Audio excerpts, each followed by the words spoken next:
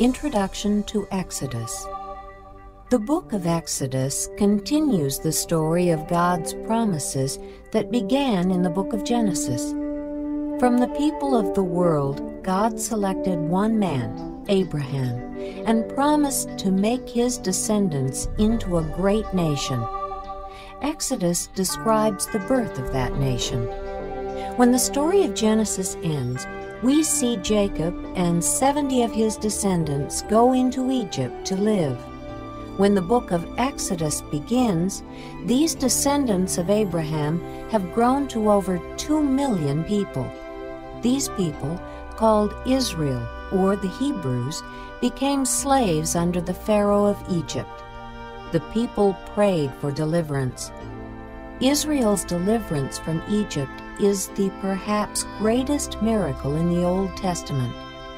This rescue is remembered annually by the Passover celebration. The eyewitness, Moses, recorded all of the events in Exodus. Moses was the man God used to lead his chosen people out of Egypt.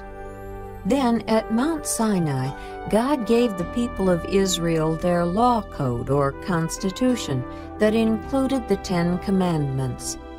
Now all they needed to be a nation was a land of their own. In order to guide them spiritually and physically, God gave them a portable worship center where He dwelt among the people. God was shaping this people into a great nation in order to be the source of truth and salvation to the entire world. And in the process, He was revealing more and more about Himself. Exodus, chapter 1. These are the names of the sons of Israel who went to Egypt with Jacob, each with his family: Reuben, Simeon, Levi and Judah, Issachar, Zebulun and Benjamin, Dan and Naphtali, Gad and Asher.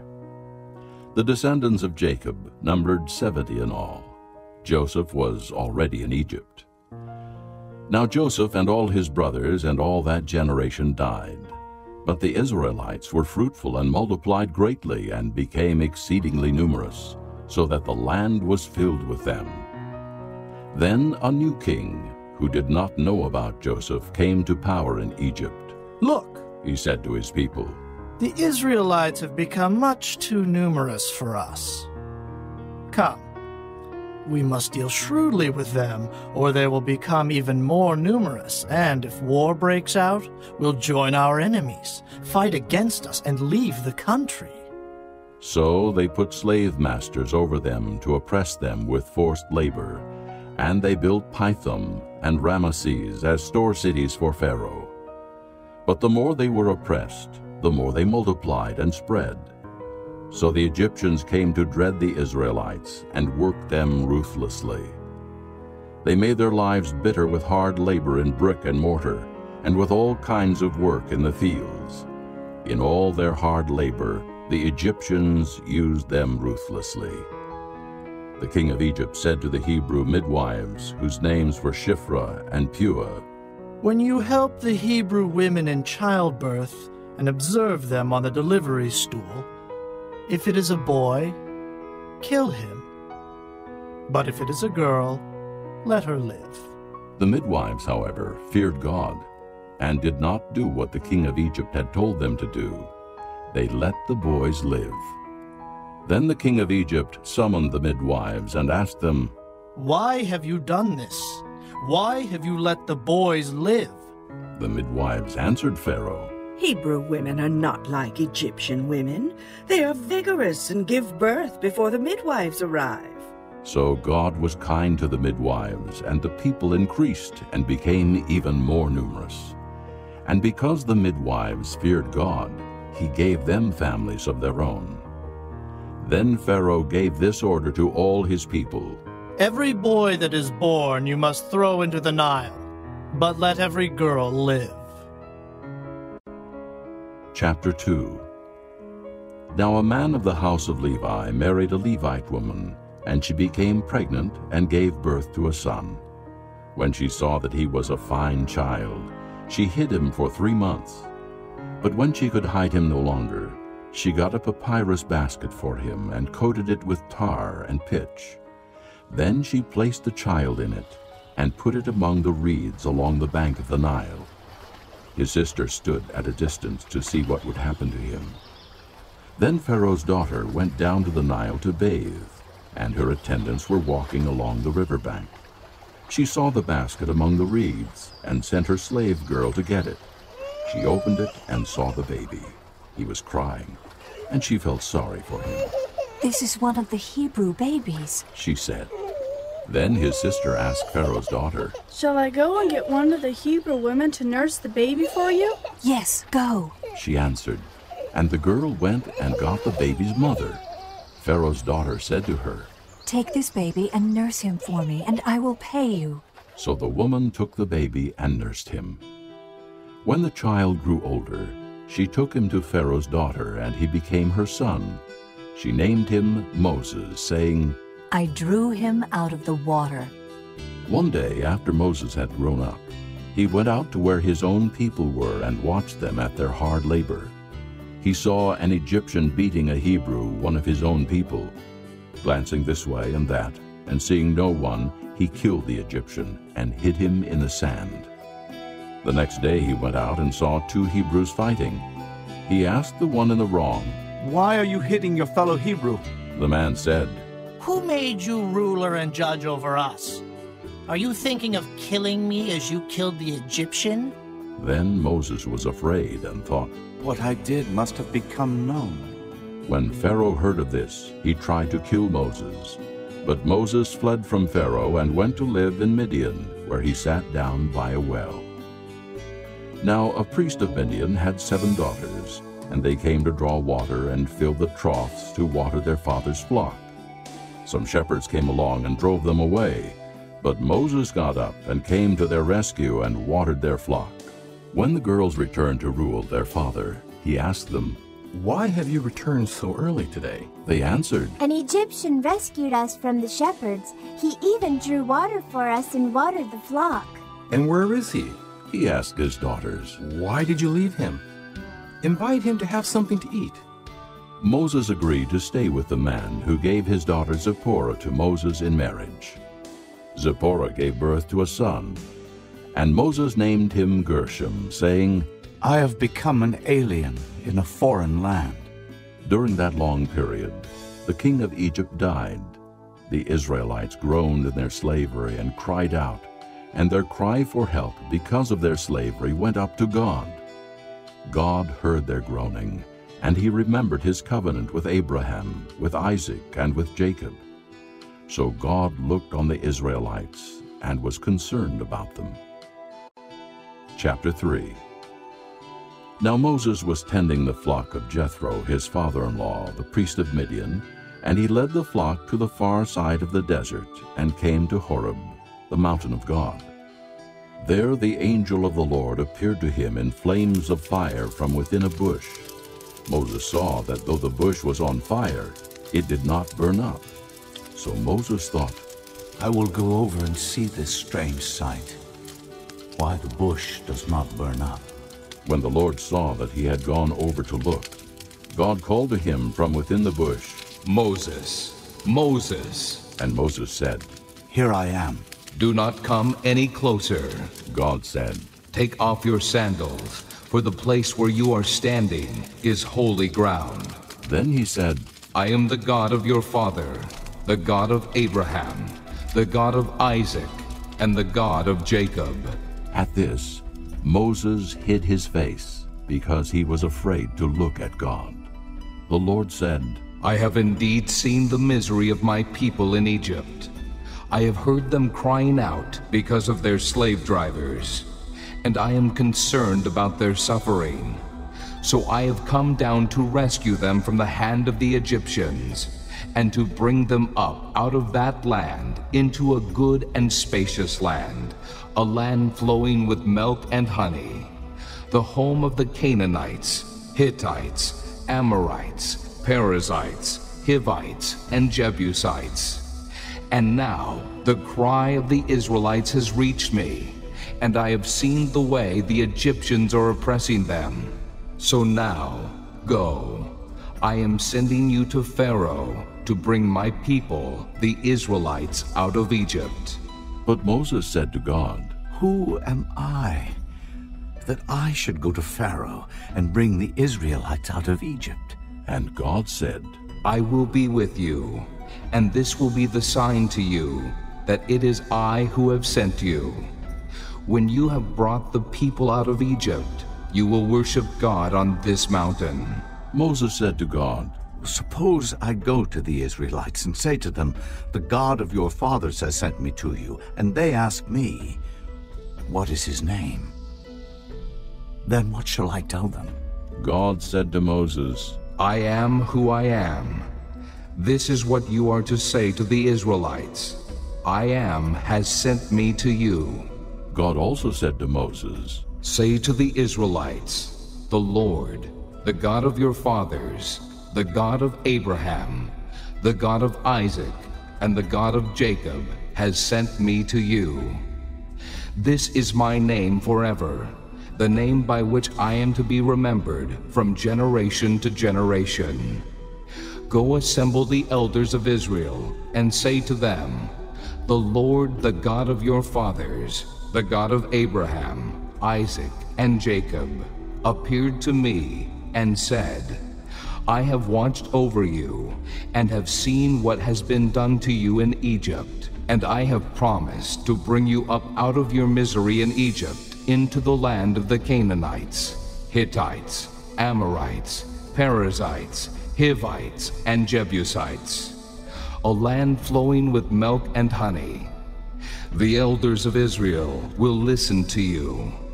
Then you and the elders are to go to the king of Egypt and say to him, The Lord, the God of the Hebrews, has met with us. Let us take a 3-day journey into the desert to offer sacrifices to the Lord our God. But I know that the king of Egypt will not let you go unless a mighty hand compels him. So I will stretch out my hand and strike the Egyptians with all the wonders that I will perform among them. After that, he will let you go. And I will make the Egyptians favorably disposed toward this people, so that when you leave, you will not go empty-handed. Every woman is to ask her neighbor, and any woman living in her house, for articles of silver and gold, and for clothing, which you will put on your sons and daughters. And so you will plunder the Egyptians." Chapter 4. Moses answered, "What if they do not believe me, or listen to me and say, 'The Lord did not appear to you'?" Then the Lord said to him, "What is that in your hand?" "A staff," he replied. The Lord said, "Throw it on the ground." Moses threw it on the ground, and it became a snake, and he ran from it. Then the Lord said to him, "Reach out your hand and take it by the tail." So Moses reached out and took hold of the snake, and it turned back into a staff in his hand. "This," said the Lord, "is so that they may believe that the Lord, the God of their fathers, the God of Abraham, the God of Isaac, and the God of Jacob has appeared to you." Then the Lord said, "Put your hand inside your cloak." So Moses put his hand into his cloak, and when he took it out, it was leprous like snow. "Now put it back into your cloak," he said. So Moses put his hand back into his cloak, and when he took it out, it was restored like the rest of his flesh.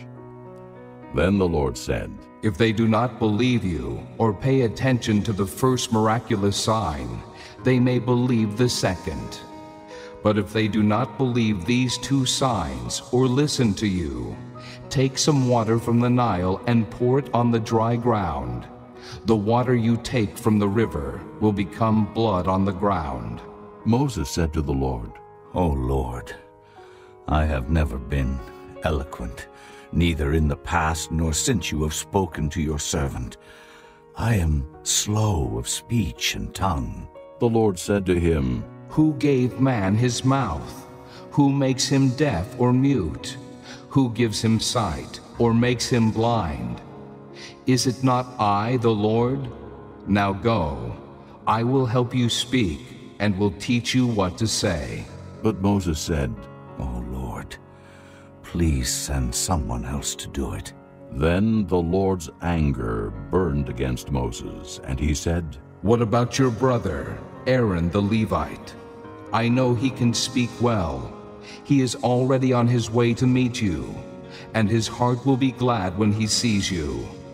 You shall speak to him and put words in his mouth. I will help both of you speak and will teach you what to do. He will speak to the people for you, and it will be as if he were your mouth, and as if you were God to him. But take this staff in your hand, so you can perform miraculous signs with it. Then Moses went back to Jethro, his father-in-law, and said to him, "Let me go back to my own people in Egypt to see if any of them are still alive." Jethro said, "Go, and I wish you well." Now the Lord had said to Moses in Midian, Go back to Egypt, for all the men who wanted to kill you are dead. So Moses took his wife and sons, put them on a donkey, and started back to Egypt. And he took the staff of God in his hand. The Lord said to Moses, When you return to Egypt, see that you perform before Pharaoh all the wonders I have given you the power to do. But I will harden his heart, so that he will not let the people go. Then say to Pharaoh, This is what the Lord says, Israel is my firstborn son, and I told you, Let my son go, so he may worship me. But you refuse to let him go, so I will kill your firstborn son. At a lodging place on the way, the Lord met Moses and was about to kill him. But Zipporah took a flint knife, cut off her son's foreskin, and touched Moses' feet with it. Surely you are a bridegroom of blood to me, she said. So the Lord let him alone. At that time she said, bridegroom of blood, referring to circumcision. The Lord said to Aaron, Go into the desert to meet Moses. So he met Moses at the mountain of God and kissed him. Then Moses told Aaron everything the Lord had sent him to say, and also about all the miraculous signs he had commanded him to perform. Moses and Aaron brought together all the elders of the Israelites, and Aaron told them everything the Lord had said to Moses. He also performed the signs before the people, and they believed. And when they heard that the Lord was concerned about them and had seen their misery, they bowed down and worshipped. Chapter 5. Afterward, Moses and Aaron went to Pharaoh and said, "This is what the Lord, the God of Israel, says. Let my people go, so that they may hold a festival to me in the desert." Pharaoh said, Who is the Lord that I should obey him and let Israel go? I do not know the Lord, and I will not let Israel go. Then they said, "The God of the Hebrews has met with us.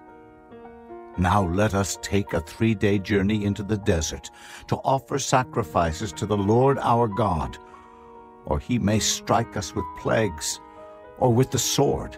But the king of Egypt said, Moses and Aaron, why are you taking the people away from their labor? Get back to your work. Then Pharaoh said, Look, the people of the land are now numerous, and you are stopping them from working. That same day, Pharaoh gave this order to the slave drivers and foremen in charge of the people. You are no longer to supply the people with straw for making bricks. Let them go and gather their own straw. But require them to make the same number of bricks as before. Don't reduce the quota. They are lazy. That is why they are crying out, Let us go and sacrifice to our God. Make the work harder for the men so that they keep working and pay no attention to lies. Then the slave drivers and the foremen went out and said to the people, This is what Pharaoh says. I will not give you any more straw. Go and get your own straw wherever you can find it. But your work will not be reduced at all. So the people scattered all over Egypt to gather stubble to use for straw. The slave drivers kept pressing them, saying, "Complete the work required of you for each day, just as when you had straw." The Israelite foremen, appointed by Pharaoh's slave drivers, were beaten and were asked, "Why didn't you meet your quota of bricks yesterday or today as before?" Then the Israelite foreman went and appealed to Pharaoh. "Why have you treated your servants this way? Your servants are given no straw, yet we are told make bricks. Your servants are being beaten, but the fault is with your own people." Pharaoh said, Lazy, that's what you are. Lazy. That is why you keep saying, "Let us go and sacrifice to the Lord." Now get to work. You will not be given any straw, yet you must produce your full quota of bricks. The Israelite foremen realized they were in trouble when they were told, "You are not to reduce the number of bricks required of you for each day." When they left Pharaoh, they found Moses and Aaron waiting to meet them, and they said, "May the Lord look upon you and judge you. You have made us a stench to Pharaoh and his officials and have put a sword in their hand to kill us." Moses returned to the Lord and said, "O Lord, why have you brought trouble upon this people? Is this why you sent me? Ever since I went to Pharaoh to speak in your name, he has brought trouble upon this people, and you have not rescued your people at all." Chapter 6. Then the Lord said to Moses, "Now you will see what I will do to Pharaoh. Because of my mighty hand, he will let them go. Because of my mighty hand, he will drive them out of his country." God also said to Moses, "I am the Lord. I appeared to Abraham, to Isaac, and to Jacob as God Almighty. But by my name the Lord, I did not make myself known to them.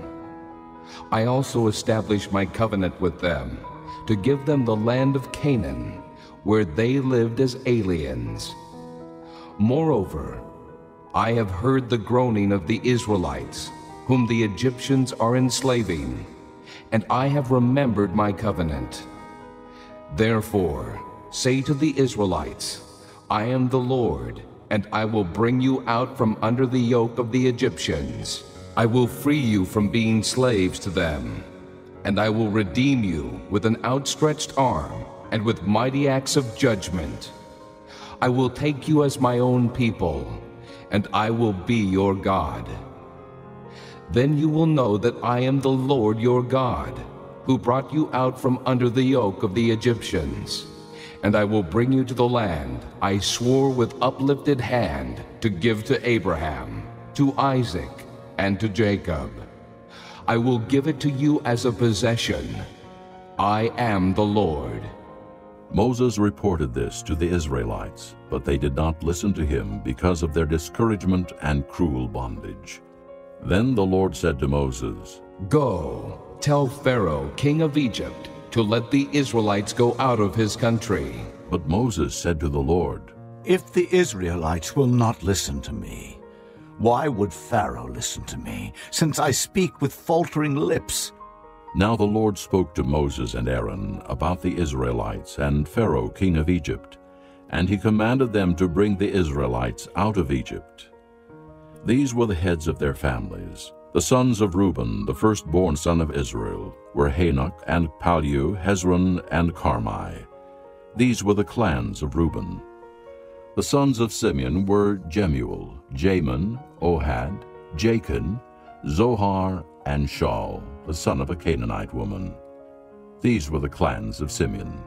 These were the names of the sons of Levi according to their records: Gershon, Kohath, and Merari. Levi lived 137 years. The sons of Gershon by clans were Libni and Shimei. The sons of Kohath were Amram, Izhar, Hebron, and Uzziel. Kohath lived 133 years. The sons of Merari were Mahli and Mushi. These were the clans of Levi according to their records. Amram married his father's sister Jochebed, who bore him Aaron and Moses. Amram lived 137 years. The sons of Izhar were Korah, Nepheg, and Zichri. The sons of Uzziel were Mishael, Elzaphan, and Sithri. Aaron married Elisheba, daughter of Amminadab and sister of Nahshon, and she bore him Nadab and Abihu, Eleazar and Ithamar. The sons of Korah were Asher, Elkanah, and Abiasaph. These were the Korite clans. Eleazar, son of Aaron, married one of the daughters of Putiel, and she bore him Phinehas. These were the heads of the Levite families, clan by clan. It was this same Aaron and Moses to whom the Lord said, "Bring the Israelites out of Egypt by their divisions." They were the ones who spoke to Pharaoh, king of Egypt, about bringing the Israelites out of Egypt. It was the same Moses and Aaron. Now when the Lord spoke to Moses in Egypt, he said to him, "I am the Lord. Tell Pharaoh, king of Egypt, everything I tell you." But Moses said to the Lord, "Since I speak with faltering lips, why would Pharaoh listen to me?" Chapter 7.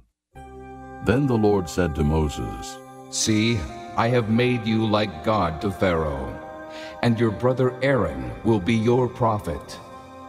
You are to say everything I command you, and your brother Aaron is to tell Pharaoh to let the Israelites go out of his country. But I will harden Pharaoh's heart, and though I multiply my miraculous signs and wonders in Egypt, he will not listen to you. Then I will lay my hand on Egypt, and with mighty acts of judgment I will bring out my divisions, my people the Israelites. And the Egyptians will know that I am the Lord when I stretch out my hand against Egypt and bring the Israelites out of it." Moses and Aaron did just as the Lord commanded them.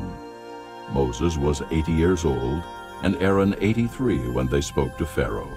The Lord said to Moses and Aaron, "When Pharaoh says to you, 'Perform a miracle,' then say to Aaron, 'Take your staff and throw it down before Pharaoh, and it will become a snake.'" So Moses and Aaron went to Pharaoh and did just as the Lord commanded.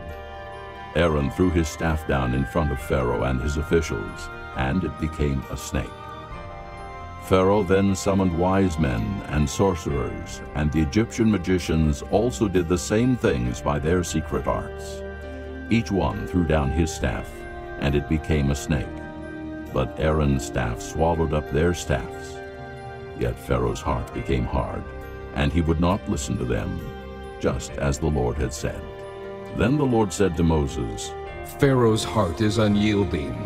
He refuses to let the people go. Go to Pharaoh in the morning, as he goes out to the water. Wait on the bank of the Nile to meet him, and take in your hand the staff that was changed into a snake. Then say to him, 'The Lord, the God of the Hebrews, has sent me to say to you, let my people go, so that they may worship me in the desert. But until now you have not listened. This is what the Lord says. By this you will know that I am the Lord. With the staff that is in my hand, I will strike the water of the Nile, and it will be changed into blood. The fish in the Nile will die, and the river will stink. The Egyptians will not be able to drink its water." The Lord said to Moses, "Tell Aaron, take your staff and stretch out your hand over the waters of Egypt, over the streams and canals, over the ponds and all the reservoirs, and they will turn to blood. Blood will be everywhere in Egypt, even in the wooden buckets and stone jars."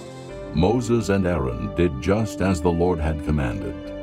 He raised his staff in the presence of Pharaoh and his officials and struck the water of the Nile, and all the water was changed into blood. The fish in the Nile died, and the river smelled so bad that the Egyptians could not drink its water. Blood was everywhere in Egypt. But the Egyptian magicians did the same things by their secret arts, and Pharaoh's heart became hard. He would not listen to Moses and Aaron, just as the Lord had said. Instead, he turned and went into his palace and did not take even this to heart. And all the Egyptians dug along the Nile to get drinking water, because they could not drink the water of the river. 7 days passed after the Lord struck the Nile.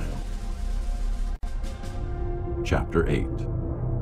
Then the Lord said to Moses, "Go to Pharaoh and say to him, 'This is what the Lord says, let my people go, so that they may worship me.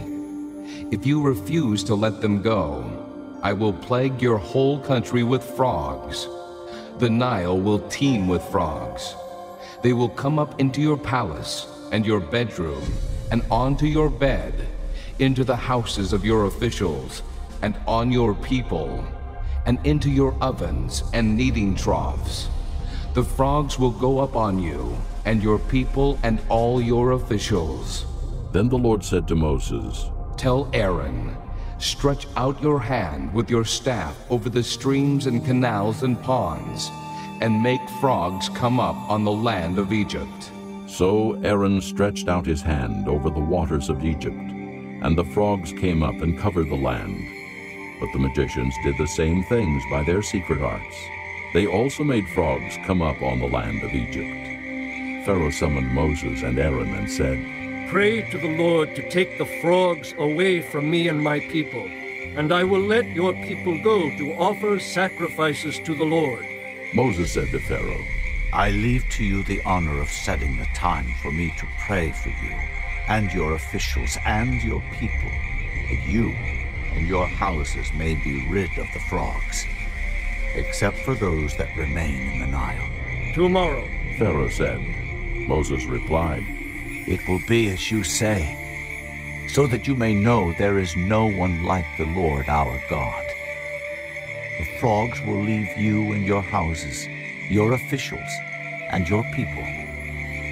They will remain only in the Nile."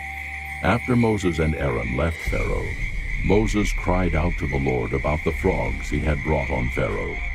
And the Lord did what Moses asked.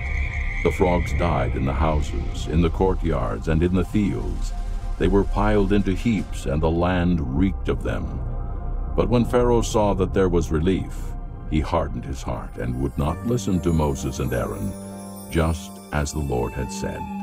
Then the Lord said to Moses, "Tell Aaron, stretch out your staff and strike the dust of the ground, and throughout the land of Egypt the dust will become gnats." They did this. And when Aaron stretched out his hand with the staff and struck the dust of the ground, gnats came upon men and animals. All the dust throughout the land of Egypt became gnats. But when the magicians tried to produce gnats by their secret arts, they could not. And the gnats were on men and animals. The magician said to Pharaoh, "This is the finger of God." But Pharaoh's heart was hard, and he would not listen, just as the Lord had said. Then the Lord said to Moses, "Get up early in the morning and confront Pharaoh as he goes to the water, and say to him, 'This is what the Lord says, let my people go, so that they may worship me. If you do not let my people go, I will send swarms of flies on you and your officials, on your people, and into your houses. The houses of the Egyptians will be full of flies, and even the ground where they are. But on that day, I will deal differently with the land of Goshen, where my people live. No swarms of flies will be there, so that you will know that I, the Lord, am in this land. I will make a distinction between my people and your people. This miraculous sign will occur tomorrow." And the Lord did this. Dense swarms of flies poured into Pharaoh's palace and into the houses of his officials, and throughout Egypt the land was ruined by the flies. Then Pharaoh summoned Moses and Aaron and said, "Go, sacrifice to your God here in the land." But Moses said, "That would not be right. The sacrifices we offer the Lord our God would be detestable to the Egyptians. And if we offer sacrifices that are detestable in their eyes, will they not stone us?" We must take a 3-day journey into the desert to offer sacrifices to the Lord our God as he commands us." Pharaoh said, "I will let you go to offer sacrifices to the Lord your God in the desert, but you must not go very far. Now pray for me." Moses answered, "As soon as I leave you, I will pray to the Lord.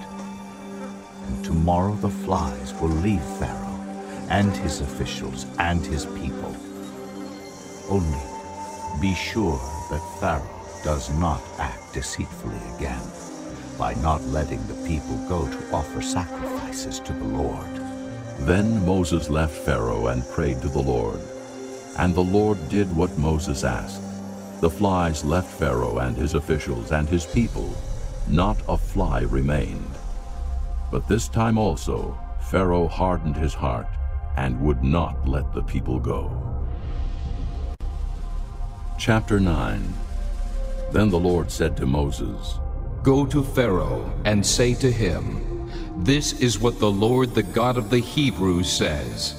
Let my people go, so that they may worship me. If you refuse to let them go and continue to hold them back, the hand of the Lord will bring a terrible plague on your livestock in the field, on your horses and donkeys and camels, and on your cattle and sheep and goats. But the Lord will make a distinction between the livestock of Israel and that of Egypt, so that no animal belonging to the Israelites will die.'" The Lord set a time and said, "Tomorrow the Lord will do this in the land." And the next day the Lord did it. All the livestock of the Egyptians died, but not one animal belonging to the Israelites died. Pharaoh sent men to investigate and found that not even one of the animals of the Israelites had died. Yet his heart was unyielding, and he would not let the people go. Then the Lord said to Moses and Aaron, "Take handfuls of soot from a furnace, and have Moses toss it into the air in the presence of Pharaoh. It will become fine dust over the whole land of Egypt, and festering boils will break out on men and animals throughout the land." So they took soot from a furnace and stood before Pharaoh. Moses tossed it into the air, and festering boils broke out on men and animals. The magicians could not stand before Moses because of the boils that were on them and on all the Egyptians. But the Lord hardened Pharaoh's heart, and he would not listen to Moses and Aaron, just as the Lord had said to Moses. Then the Lord said to Moses, "Get up early in the morning, confront Pharaoh and say to him, 'This is what the Lord, the God of the Hebrews, says. Let my people go, so that they may worship me. Or this time I will send the full force of my plagues against you, and against your officials and your people, so you may know that there is no one like me in all the earth. For by now I could have stretched out my hand and struck you and your people with a plague that would have wiped you off the earth. But I have raised you up for this very purpose, that I might show you my power, and that my name might be proclaimed in all the earth. You still set yourself against my people, and will not let them go. Therefore, at this time tomorrow, I will send the worst hailstorm that has ever fallen on Egypt, from the day it was founded till now. Give an order now to bring your livestock and everything you have in the field to a place of shelter, because the hail will fall on every man and animal that has not been brought in and is still out in the field, and they will die." Those officials of Pharaoh who feared the word of the Lord hurried to bring their slaves and their livestock inside. But those who ignored the word of the Lord left their slaves and livestock in the field. Then the Lord said to Moses, "Stretch out your hand toward the sky, so that hail will fall all over Egypt, on men and animals, and on everything growing in the fields of Egypt." When Moses stretched out his staff toward the sky, the Lord sent thunder and hail, and lightning flashed down to the ground. so the Lord rained hail on the land of Egypt. Hail fell and lightning flashed back and forth. It was the worst storm in all the land of Egypt since it had become a nation. Throughout Egypt, hail struck everything in the fields, both men and animals. It beat down everything growing in the fields and stripped every tree. The only place it did not hail was the land of Goshen, where the Israelites were. Then Pharaoh summoned Moses and Aaron. "This time I have sinned," he said to them. "The Lord is in the right, and I and my people are in the wrong. Pray to the Lord, for we have had enough thunder and hail. I will let you go. You don't have to stay any longer." Moses replied, "When I have gone out of the city, I will spread out my hands in prayer to the Lord. The thunder will stop, and there will be no more hail. So you may know that the earth is the Lord's. But I know that you and your officials still do not fear the Lord God." The flax and barley were destroyed, since the barley had headed and the flax was in bloom. The wheat and spelt, however, were not destroyed, because they ripen later. Then Moses left Pharaoh and went out of the city. He spread out his hands toward the Lord. The thunder and hail stopped, and the rain no longer poured down on the land. When Pharaoh saw that the rain and hail and thunder had stopped, he sinned again. He and his officials hardened their hearts. So Pharaoh's heart was hard, and he would not let the Israelites go, just as the Lord had said through Moses. Chapter 10. Then the Lord said to Moses, "Go to Pharaoh, for I have hardened his heart and the hearts of his officials, so that I may perform these miraculous signs of mine among them, that you may tell your children and grandchildren how I dealt harshly with the Egyptians, and how I performed my signs among them, and that you may know that I am the Lord." So Moses and Aaron went to Pharaoh and said to him, "This is what the Lord, the God of the Hebrews, says. How long will you refuse to humble yourself before me? Let my people go, so that they may worship me. If you refuse to let them go, I will bring locusts into your country tomorrow. They will cover the face of the ground, so that it cannot be seen. They will devour what little you have left after the hail, including every tree that is growing in your fields. They will fill your houses, and those of all your officials, and all the Egyptians. Something neither your fathers nor your forefathers have ever seen from the day they settled in this land till now." Then Moses turned and left Pharaoh. Pharaoh's officials said to him, "How long will this man be a snare to us? Let the people go so that they may worship the Lord their God. Do you not yet realize that Egypt is ruined?" Then Moses and Aaron were brought back to Pharaoh. "Go, worship the Lord your God," he said. "But just who will be going?" Moses answered, "We will go with our young and old, with our sons and daughters, and with our flocks and herds, because we are to celebrate a festival to the Lord." Pharaoh said, "The Lord be with you. If I let you go, along with your women and children, clearly you are bent on evil. No, have only the men go and worship the Lord, since that's what you have been asking for." Then Moses and Aaron were driven out of Pharaoh's presence. And the Lord said to Moses, "Stretch out your hand over Egypt, so that locusts will swarm over the land and devour everything growing in the fields, everything left by the hail." So Moses stretched out his staff over Egypt, and the Lord made an east wind blow across the land all that day and all that night. By morning the wind had brought the locusts. They invaded all Egypt and settled down in every area of the country in great numbers. Never before had there been such a plague of locusts, nor will there ever be again. They covered all the ground until it was black. They devoured all that was left after the hail, everything growing in the fields and the fruit on the trees. Nothing green remained on tree or plant in all the land of Egypt. Pharaoh quickly summoned Moses and Aaron and said, I have sinned against the Lord your God and against you. Now forgive my sin once more, and pray to the Lord your God to take this deadly plague away from me. Moses then left Pharaoh and prayed to the Lord. And the Lord changed the wind to a very strong west wind, which caught up the locusts and carried them into the Red Sea. Not a locust was left anywhere in Egypt. But the Lord hardened Pharaoh's heart, and he would not let the Israelites go. Then the Lord said to Moses, Stretch out your hand toward the sky, so that darkness will spread over Egypt, darkness that can be felt. So Moses stretched out his hand toward the sky, and total darkness covered all Egypt for 3 days. No one could see anyone else or leave his place for 3 days.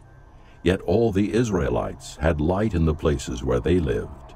Then Pharaoh summoned Moses and said, Go, worship the Lord. Even your women and children may go with you. Only leave your flocks and herds behind. But Moses said, You must allow us to have sacrifices and burnt offerings to present to the Lord our God. Our livestock too must go with us. Not a hoof is to be left behind. We have to use some of them in worshiping the Lord our God, and until we get there, we will not know what we are to use to worship the Lord. But the Lord hardened Pharaoh's heart, and he was not willing to let them go. Pharaoh said to Moses, Get out of my sight. Make sure you do not appear before me again. The day you see my face, you will die. Just as you say, Moses replied. I will never appear before you again. Chapter 11. Now the Lord had said to Moses, I will bring one more plague on Pharaoh and on Egypt. After that, he will let you go from here. And when he does, he will drive you out completely. Tell the people that men and women alike are to ask their neighbors for articles of silver and gold. The Lord made the Egyptians favorably disposed toward the people, and Moses himself was highly regarded in Egypt by Pharaoh's officials and by the people. So Moses said, This is what the Lord says.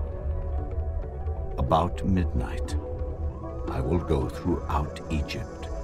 Every firstborn son in Egypt will die, from the firstborn son of Pharaoh, who sits on the throne, to the firstborn son of the slave girl, who is at her handmill, and all the firstborn of the cattle as well. There will be loud wailing throughout Egypt, worse than there has ever been or ever will be again. But among the Israelites, not a dog will bark at any man or animal. Then you will know that the Lord makes a distinction between Egypt and Israel. All these officials of yours will come to me, bowing down before me and saying, Go you and all the people who follow you. After that, I will leave. Then Moses, hot with anger, left Pharaoh. The Lord had said to Moses, Pharaoh will refuse to listen to you, so that my wonders may be multiplied in Egypt. Moses and Aaron performed all these wonders before Pharaoh. But the Lord hardened Pharaoh's heart, and he would not let the Israelites go out of his country. Chapter 12. The Lord said to Moses and Aaron in Egypt, This month is to be for you the first month of your year. Tell the whole community of Israel that on the 10th day of this month, each man is to take a lamb for his family, one for each household. If any household is too small for a whole lamb, they must share one with their nearest neighbor, having taken into account the number of people there are. You are to determine the amount of lamb needed in accordance with what each person will eat. The animals you choose must be year-old males without defect, and you may take them from the sheep or the goats. Take care of them until the 14th day of the month, when all the people of the community of Israel must slaughter them at twilight. Then they are to take some of the blood and put it on the sides and tops of the door frames of the houses where they eat the lambs. That same night, they are to eat the meat roasted over the fire, along with bitter herbs and bread made without yeast.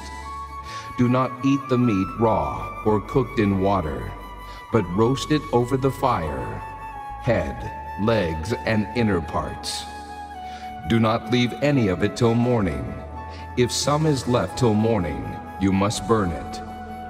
This is how you are to eat it, with your cloak tucked into your belt, your sandals on your feet, and your staff in your hand. Eat it in haste. It is the Lord's Passover.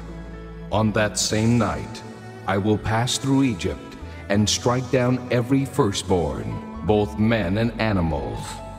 And I will bring judgment on all the gods of Egypt. I am the Lord. The blood will be a sign for you on the houses where you are, and when I see the blood, I will pass over you. No destructive plague will touch you when I strike Egypt. This is a day you are to commemorate. For the generations to come, you shall celebrate it as a festival to the Lord, a lasting ordinance. For 7 days you are to eat bread made without yeast. On the first day, remove the yeast from your houses. For whoever eats anything with yeast in it, from the first day through the 7th, must be cut off from Israel. On the first day, hold a sacred assembly, and another one on the 7th day. Do no work at all on these days, except to prepare food for everyone to eat. That is all you may do. Celebrate the Feast of Unleavened Bread, because it was on this very day that I brought your divisions out of Egypt. Celebrate this day as a lasting ordinance for the generations to come. In the first month, you are to eat bread made without yeast, from the evening of the 14th day until the evening of the 21st day. For 7 days, no yeast is to be found in your houses, and whoever eats anything with yeast in it must be cut off from the community of Israel, whether he is an alien or native-born. Eat nothing made with yeast. Wherever you live, you must eat unleavened bread. Then Moses summoned all the elders of Israel and said to them, Go at once and select the animals for your families and slaughter the Passover lamb. Take a bunch of hyssop, dip it into the blood in the basin, and put some of the blood on the top and on both sides of the doorframe. Not one of you shall go out the door of his house until morning. When the Lord goes through the land to strike down the Egyptians, he will see the blood on the top and sides of the doorframe, and will pass over that doorway. And he will not permit the destroyer to enter your houses and strike you down. Obey these instructions as a lasting ordinance for you and your descendants. When you enter the land that the Lord will give you, as he promised, observe this ceremony. And when your children ask you, What does this ceremony mean to you? Then tell them, It is the Passover sacrifice to the Lord, who passed over the houses of the Israelites in Egypt and spared our homes when he struck down the Egyptians.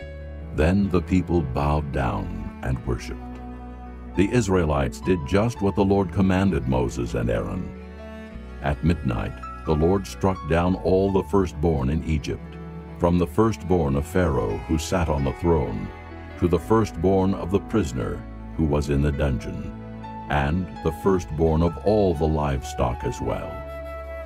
Pharaoh and all his officials and all the Egyptians got up during the night, and there was loud wailing in Egypt, for there was not a house without someone dead. During the night, Pharaoh summoned Moses and Aaron and said, Up! Leave my people, you and the Israelites. Go worship the Lord as you have requested. Take your flocks and herds as you have said, and go, and also bless me. The Egyptians urged the people to hurry and leave the country. For otherwise, they said, we will all die. So the people took their dough before the yeast was added, and carried it on their shoulders in kneading troughs wrapped in clothing. The Israelites did as Moses instructed, and asked the Egyptians for articles of silver and gold and for clothing. The Lord had made the Egyptians favorably disposed toward the people, and they gave them what they asked for. So they plundered the Egyptians. The Israelites journeyed from Ramesses to Succoth. There were about 600,000 men on foot, besides women and children. Many other people went up with them, as well as large droves of livestock, both flocks and herds. With the dough they had brought from Egypt, they baked cakes of unleavened bread. The dough was without yeast because they had been driven out of Egypt and did not have time to prepare food for themselves. Now the length of time the Israelite people lived in Egypt was 430 years. At the end of the 430 years, to the very day, all the Lord's divisions left Egypt. Because the Lord kept vigil that night to bring them out of Egypt, on this night all the Israelites are to keep vigil to honor the Lord for the generations to come. The Lord said to Moses and Aaron, These are the regulations for the Passover. No foreigner is to eat of it. Any slave you have bought may eat of it after you have circumcised him. But a temporary resident and a hired worker may not eat of it. It must be eaten inside one house.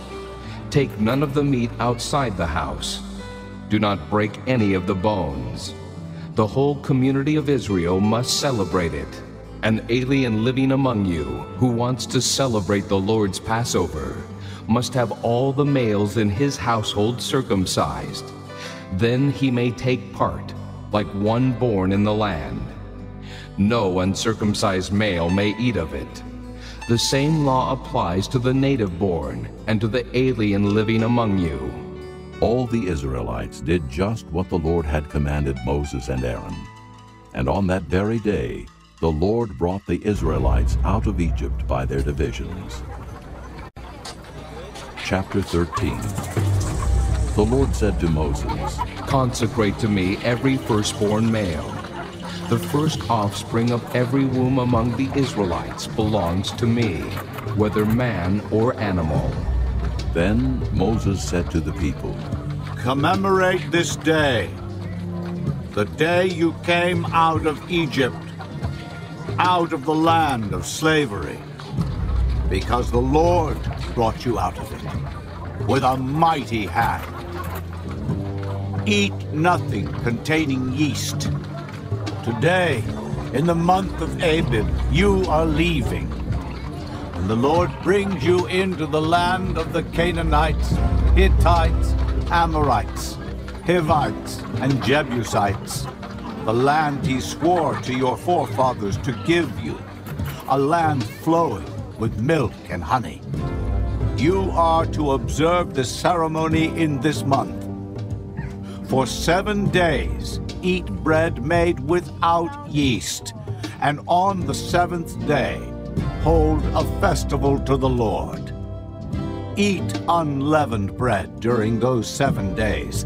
Nothing with yeast in it is to be seen among you, nor shall any yeast be seen anywhere within your borders. On that day, tell your son, I do this because of what the Lord did for me when I came out of Egypt. This observance will be for you like a sign on your hand and a reminder on your forehead that the law of the Lord is to be on your lips. For the Lord brought you out of Egypt with his mighty hand. You must keep this ordinance at the appointed time, year after year. After the Lord brings you into the land of the Canaanites and gives it to you, as he promised on oath to you and your forefathers, you are to give over to the Lord the first offspring of every womb. All the firstborn males of your livestock belong to the Lord. Redeem with a lamb every firstborn donkey. But if you do not redeem it, break its neck. Redeem every firstborn among your sons. In days to come, when your son asks you, "What does this mean?" say to him, "With a mighty hand the Lord brought us out of Egypt, out of the land of slavery. When Pharaoh stubbornly refused to let us go, the Lord killed every firstborn in Egypt, both man and animal. This is why I sacrifice to the Lord the first male offspring of every womb, and redeem each of my firstborn sons.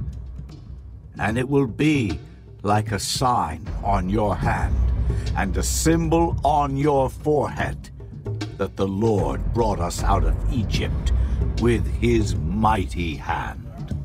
When Pharaoh let the people go, God did not lead them on the road through the Philistine country, though that was shorter. For God said, "If they face war, they might change their minds and return to Egypt." So God led the people around by the desert road toward the Red Sea. The Israelites went up out of Egypt armed for battle. Moses took the bones of Joseph with him because Joseph had made the sons of Israel swear an oath. He had said, "God will surely come to your aid, and then you must carry my bones up with you from this place." After leaving Succoth, they camped at Etham on the edge of the desert. By day the Lord went ahead of them in a pillar of cloud to guide them on their way, and by night in a pillar of fire to give them light, so that they could travel by day or night. Neither the pillar of cloud by day nor the pillar of fire by night left its place in front of the people. Chapter 14. Then the Lord said to Moses, "Tell the Israelites to turn back and encamp near Pi-hahiroth, between Migdol and the sea. They are to encamp by the sea, directly opposite Baal-zephon. Pharaoh will think the Israelites are wandering around the land in confusion, hemmed in by the desert, and I will harden Pharaoh's heart, and he will pursue them. But I will gain glory for myself through Pharaoh and all his army, and the Egyptians will know that I am the Lord." So the Israelites did this. When the king of Egypt was told that the people had fled, Pharaoh and his officials changed their minds about them and said, "What have we done? We have let the Israelites go and have lost their services." So he had his chariot made ready and took his army with him. He took 600 of the best chariots, along with all the other chariots of Egypt, with officers over all of them.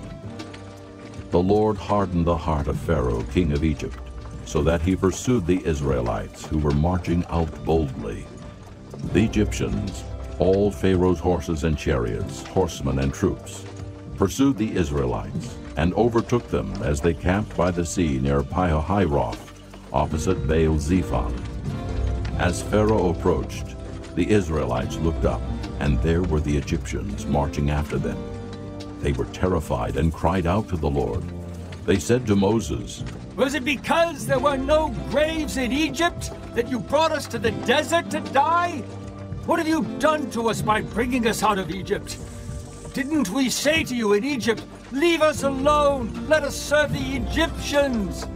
It would have been better for us to serve the Egyptians than to die in the desert." Moses answered the people, "Do not be afraid. Stand firm, and you will see the deliverance the Lord will bring you today. The Egyptians you see today, you will never see again. The Lord will fight for you. You need only to be still." Then the Lord said to Moses, "Why are you crying out to me? Tell the Israelites to move on. Raise your staff and stretch out your hand over the sea to divide the water, so that the Israelites can go through the sea on dry ground. I will harden the hearts of the Egyptians, so that they will go in after them. And I will gain glory through Pharaoh and all his army, through his chariots and his horsemen. The Egyptians will know that I am the Lord when I gain glory through Pharaoh, his chariots, and his horsemen. Then the angel of God, who had been traveling in front of Israel's army, withdrew and went behind them. The pillar of cloud also moved from in front and stood behind them, coming between the armies of Egypt and Israel. Throughout the night the cloud brought darkness to the one side and light to the other side, so neither went near the other all night long. Then Moses stretched out his hand over the sea, and all that night the Lord drove the sea back with a strong east wind and turned it into dry land. The waters were divided, and the Israelites went through the sea on dry ground, with a wall of water on their right and on their left. The Egyptians pursued them, and all Pharaoh's horses and chariots and horsemen followed them into the sea. During the last watch of the night, the Lord looked down from the pillar of fire and cloud at the Egyptian army and threw it into confusion. He made the wheels of their chariots come off, so that they had difficulty driving. And the Egyptians said, "Let's get away from the Israelites. The Lord is fighting for them against Egypt." Then the Lord said to Moses, Stretch out your hand over the sea, so that the waters may flow back over the Egyptians and their chariots and horsemen.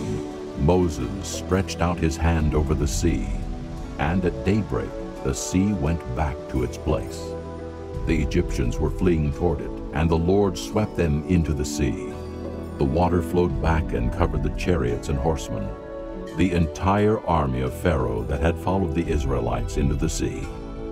Not one of them survived. But the Israelites went through the sea on dry ground, with a wall of water on their right and on their left. That day the Lord saved Israel from the hands of the Egyptians, and Israel saw the Egyptians lying dead on the shore. And when the Israelites saw the great power the Lord displayed against the Egyptians, the people feared the Lord and put their trust in him and in Moses his servant. Chapter 15. Then Moses and the Israelites sang this song to the Lord. I will sing to the Lord, for he is highly exalted. The horse and its rider he has hurled into the sea. The Lord is my strength and my song. He has become my salvation.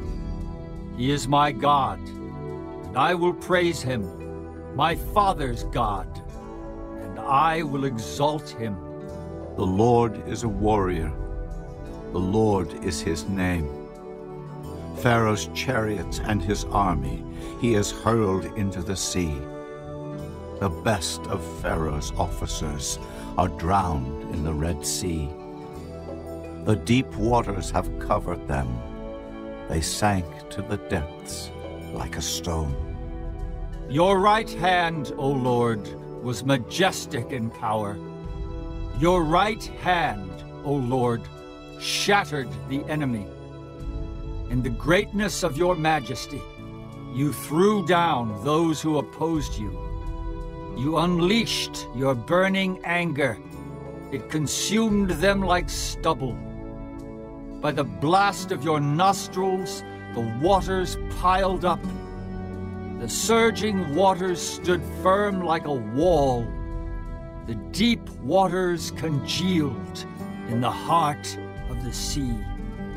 The enemy boasted, I will pursue, I will overtake them. I will divide the spoils, I will gorge myself on them. I will draw my sword, and my hand will destroy them. But you blew with your breath, and the sea covered them. They sank like lead in the mighty waters. Who among the gods is like you, O Lord? Who is like you, majestic in holiness, awesome in glory, working wonders? You stretched out your right hand, and the earth swallowed them. In your unfailing love, you will lead the people you have redeemed. In your strength, you will guide them to your holy dwelling. The nations will hear and tremble. Anguish will grip the people of Philistia. The chiefs of Edom will be terrified. The leaders of Moab will be seized with trembling. The people of Canaan will melt away. Terror and dread will fall upon them. By the power of your arm, they will be as still as a stone. Until your people pass by, O Lord, until the people you bought pass by. You will bring them in and plant them on the mountain of your inheritance, the place, O Lord, you made for your dwelling, the sanctuary, O Lord, your hands established. The Lord will reign forever and ever. When Pharaoh's horses, chariots, and horsemen went into the sea, the Lord brought the waters of the sea back over them. But the Israelites walked through the sea on dry ground. Then Miriam, the prophetess, Aaron's sister, took a tambourine in her hand, and all the women followed her with tambourines and dancing. Miriam sang to them, "Sing to the Lord, for he is highly exalted. The horse and its rider he has hurled into the sea."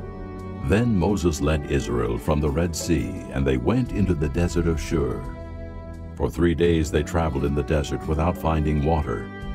When they came to Marah, they could not drink its water because it was bitter. That is why the place is called Marah. So the people grumbled against Moses, saying, "What are we to drink?" Then Moses cried out to the Lord, and the Lord showed him a piece of wood. He threw it into the water, and the water became sweet. There the Lord made a decree and a law for them, and there he tested them. He said, "If you listen carefully to the voice of the Lord your God, and do what is right in his eyes, if you pay attention to his commands and keep all his decrees, I will not bring on you any of the diseases I brought on the Egyptians, for I am the Lord who heals you." Then they came to Elim, where there were 12 springs and 70 palm trees, and they camped there near the water. Chapter 16. The whole Israelite community set out from Elim and came to the desert of Sin, which is between Elim and Sinai, on the 15th day of the 2nd month after they had come out of Egypt. In the desert, the whole community grumbled against Moses and Aaron. The Israelites said to them, "If only we had died by the Lord's hand in Egypt. There we sat around pots of meat and ate all the food we wanted. But you have brought us out into this desert to starve this entire assembly to death." Then the Lord said to Moses, "I will rain down bread from heaven for you. The people are to go out each day and gather enough for that day. In this way I will test them and see whether they will follow my instructions. On the 6th day they are to prepare what they bring in, and that is to be twice as much as they gather on the other days." So Moses and Aaron said to all the Israelites, "In the evening you will know that it was the Lord who brought you out of Egypt. And in the morning you will see the glory of the Lord, because he has heard your grumbling against him. Who are we that you should grumble against us?" Moses also said, "You will know that it was the Lord when he gives you meat to eat in the evening, and all the bread you want in the morning, because he has heard your grumbling against him. Who are we? You are not grumbling against us, but against the Lord." Then Moses told Aaron, "Say to the entire Israelite community, 'Come before the Lord, for he has heard your grumbling.'" While Aaron was speaking to the whole Israelite community, they looked toward the desert, and there was the glory of the Lord appearing in the cloud. The Lord said to Moses, I have heard the grumbling of the Israelites. Tell them, at twilight you will eat meat, and in the morning you will be filled with bread. Then you will know that I am the Lord your God. That evening, quail came and covered the camp, and in the morning there was a layer of dew around the camp. When the dew was gone, thin flakes like frost on the ground appeared on the desert floor. When the Israelites saw it, they said to each other, "What is it?" For they did not know what it was. Moses said to them, "It is the bread the Lord has given you to eat. This is what the Lord has commanded.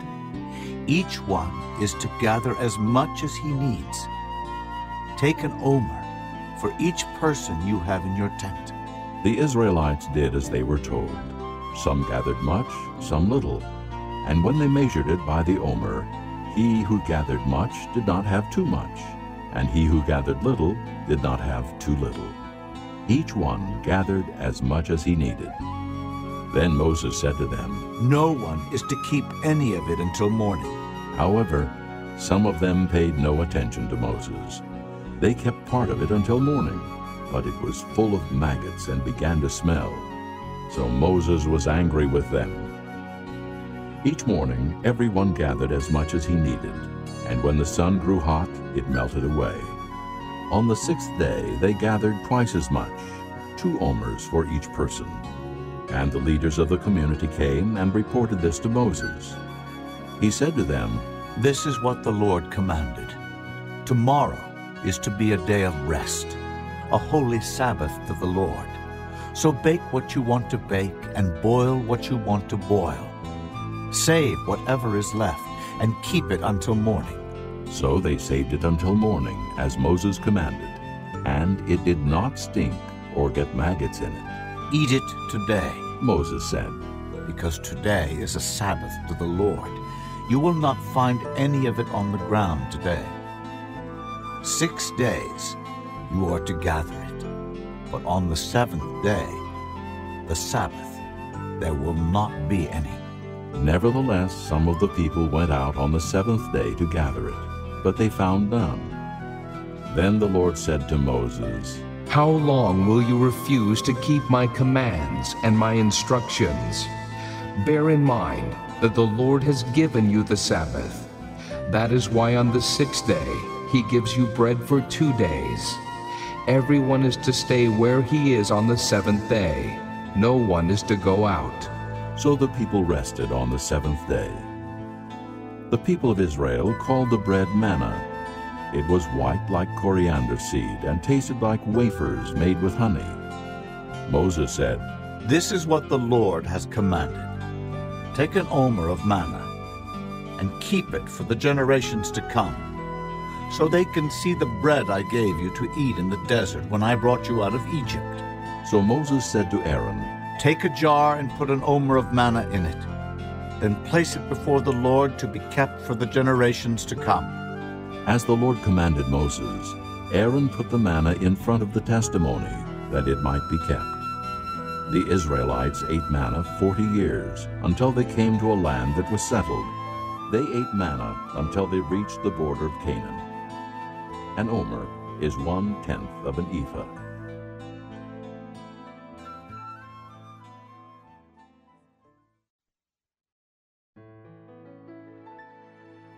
Chapter 17.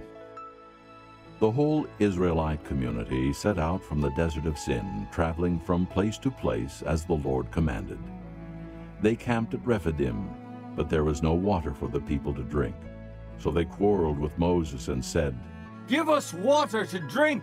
Moses replied, "Why do you quarrel with me? Why do you put the Lord to the test?"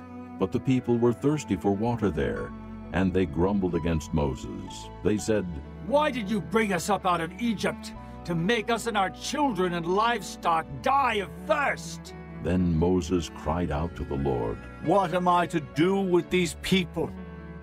They are almost ready to stone me." The Lord answered Moses, "Walk on ahead of the people. Take with you some of the elders of Israel, and take in your hand the staff with which you struck the Nile, and go. I will stand there before you by the rock at Horeb. Strike the rock, and water will come out of it for the people to drink." So Moses did this in the sight of the elders of Israel. And he called the place Massah and Meribah, because the Israelites quarreled, and because they tested the Lord, saying, "Is the Lord among us or not?" The Amalekites came and attacked the Israelites at Rephidim. Moses said to Joshua, "Choose some of our men, and go out to fight the Amalekites. Tomorrow I will stand on top of the hill with the staff of God in my hands." So Joshua fought the Amalekites as Moses had ordered. And Moses, Aaron, and Hur went to the top of the hill. As long as Moses held up his hands, the Israelites were winning. But whenever he lowered his hands, the Amalekites were winning. When Moses' hands grew tired, they took a stone and put it under him, and he sat on it. Aaron and Hur held his hands up, one on one side, one on the other, so that his hands remained steady till sunset. So Joshua overcame the Amalekite army with the sword. Then the Lord said to Moses, "Write this on a scroll as something to be remembered, and make sure that Joshua hears it, because I will completely blot out the memory of Amalek from under heaven." Moses built an altar and called it, "The Lord is my banner." He said, "For hands were lifted up to the throne of the Lord. The Lord will be at war against the Amalekites from generation to generation." Chapter 18. Now Jethro, the priest of Midian and father-in-law of Moses, heard of everything God had done for Moses and for his people Israel, and how the Lord had brought Israel out of Egypt. After Moses had sent away his wife Zipporah, his father-in-law Jethro received her and her 2 sons. One son was named Gershom, for Moses said, "I have become an alien in a foreign land." And the other was named Eliezer, for he said, "My father's God was my helper.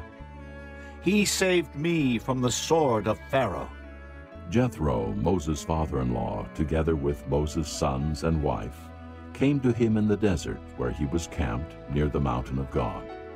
Jethro had sent word to him, "I, your father-in-law Jethro, am coming to you with your wife and her 2 sons." So Moses went out to meet his father-in-law and bowed down and kissed him. They greeted each other and then went into the tent. Moses told his father-in-law about everything the Lord had done to Pharaoh and the Egyptians for Israel's sake, and about all the hardships they had met along the way, and how the Lord had saved them. Jethro was delighted to hear about all the good things the Lord had done for Israel in rescuing them from the hand of the Egyptians. He said, "Praise be to the Lord, who rescued you from the hand of the Egyptians and of Pharaoh, and who rescued the people from the hand of the Egyptians. Now I know that the Lord is greater than all other gods, for he did this to those who had treated Israel arrogantly." Then Jethro, Moses' father-in-law, brought a burnt offering and other sacrifices to God. And Aaron came with all the elders of Israel to eat bread with Moses' father-in-law in the presence of God. The next day, Moses took his seat to serve as judge for the people, and they stood around him from morning till evening. When his father-in-law saw all that Moses was doing for the people, he said, "What is this you are doing for the people? Why do you alone sit as judge, while all these people stand around you from morning till evening?" Moses answered him, "Because the people come to me to seek God's will. Whenever they have a dispute, it is brought to me, and I decide between the parties and inform them of God's decrees and laws." Moses' father-in-law replied, "What you are doing is not good. You and these people who come to you will only wear yourselves out. The work is too heavy for you. You cannot handle it alone. Listen now to me, and I will give you some advice, and may God be with you. You must be the people's representative before God, and bring their disputes to him. Teach them the decrees and laws, and show them the way to live and the duties they are to perform. But select capable men from all the people, men who fear God, trustworthy men who hate dishonest gain, and appoint them as officials over thousands, hundreds, fifties, and tens. Have them serve as judges for the people at all times, but have them bring every difficult case to you. The simple cases they can decide themselves. That will make your load lighter because they will share it with you. If you do this, and God so commands, you will be able to stand the strain, and all these people will go home satisfied. Moses listened to his father-in-law and did everything he said. He chose capable men from all Israel and made them leaders of the people, officials over thousands, hundreds, fifties, and tens. They served as judges for the people at all times. The difficult cases they brought to Moses, but the simple ones they decided themselves. Then Moses sent his father-in-law on his way, and Jethro returned to his own country. Chapter 19. In the 3rd month after the Israelites left Egypt, on the very day, they came to the desert of Sinai. After they set out from Rephidim, they entered the desert of Sinai, and Israel camped there in the desert, in front of the mountain. Then Moses went up to God, and the Lord called to him from the mountain and said, "This is what you are to say to the house of Jacob, and what you are to tell the people of Israel. You yourselves have seen what I did to Egypt, and how I carried you on eagle's wings, and brought you to myself. Now if you obey me fully, and keep my covenant, then out of all nations you will be my treasured possession. Although the whole earth is mine, you will be for me a kingdom of priests and a holy nation. These are the words you are to speak to the Israelites." So Moses went back and summoned the elders of the people and set before them all the words the Lord had commanded him to speak. The people all responded together, "We will do everything the Lord has said." So Moses brought their answer back to the Lord. The Lord said to Moses, "I am going to come to you in a dense cloud, so that the people will hear me speaking with you, and will always put their trust in you." Then Moses told the Lord what the people had said.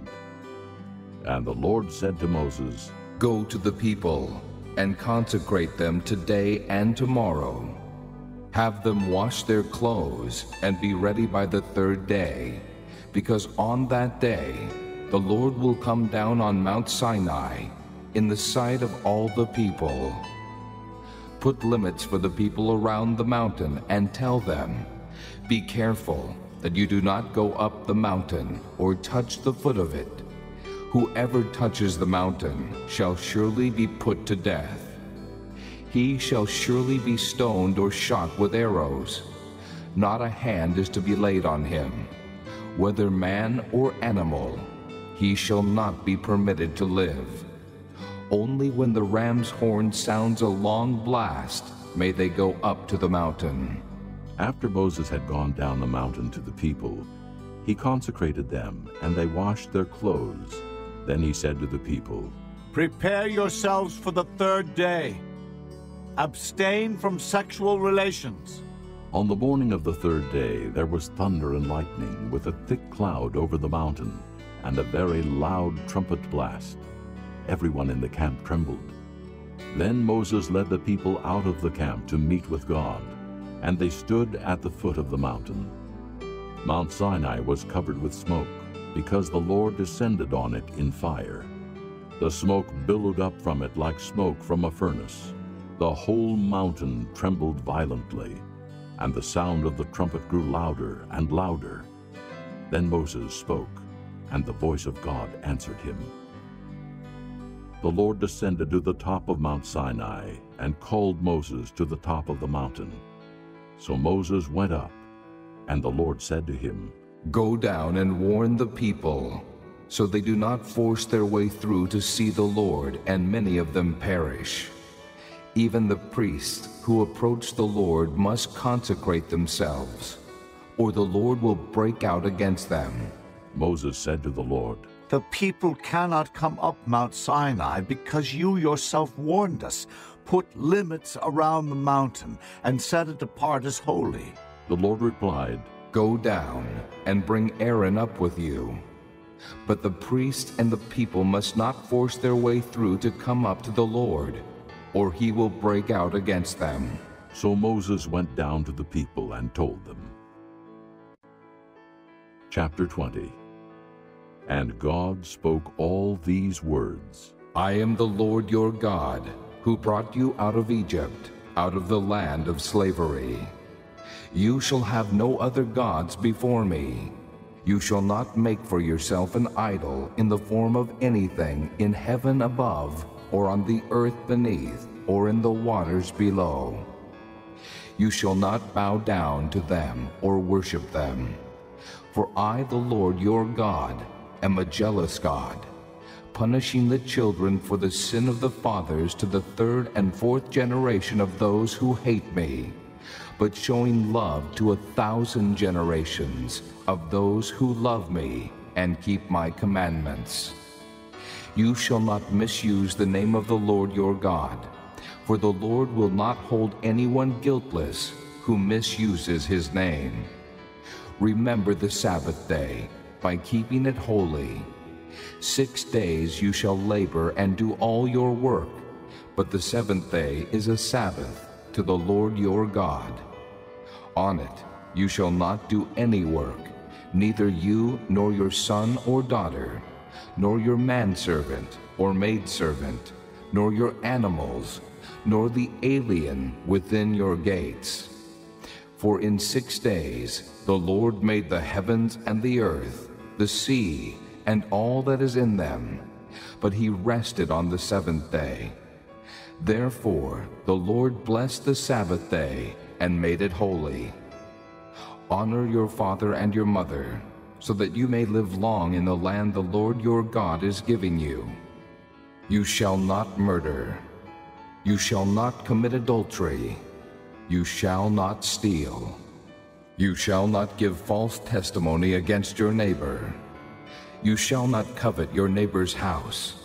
You shall not covet your neighbor's wife, or his manservant or maidservant, his ox or donkey, or anything that belongs to your neighbor. When the people saw the thunder and lightning, and heard the trumpet, and saw the mountain in smoke, they trembled with fear. They stayed at a distance and said to Moses, Speak to us yourself, and we will listen. But do not have God speak to us, or we will die. Moses said to the people, Do not be afraid.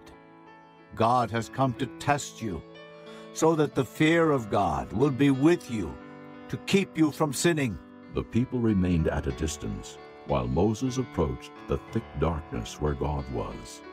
Then the Lord said to Moses, Tell the Israelites this, You have seen for yourselves that I have spoken to you from heaven. Do not make any gods to be alongside me. Do not make for yourselves gods of silver or gods of gold. Make an altar of earth for me, and sacrifice on it your burnt offerings and fellowship offerings, your sheep and goats, and your cattle. Wherever I cause my name to be honored, I will come to you and bless you. If you make an altar of stones for me, do not build it with dressed stones, for you will defile it if you use a tool on it. And do not go up to my altar on steps, lest your nakedness be exposed on it. Chapter 21. These are the laws you are to set before them. If you buy a Hebrew servant, he is to serve you for 6 years. But in the 7th year, he shall go free, without paying anything. If he comes alone, he is to go free alone. But if he has a wife when he comes, she is to go with him. If his master gives him a wife, and she bears him sons or daughters, the woman and her children shall belong to her master, and only the man shall go free.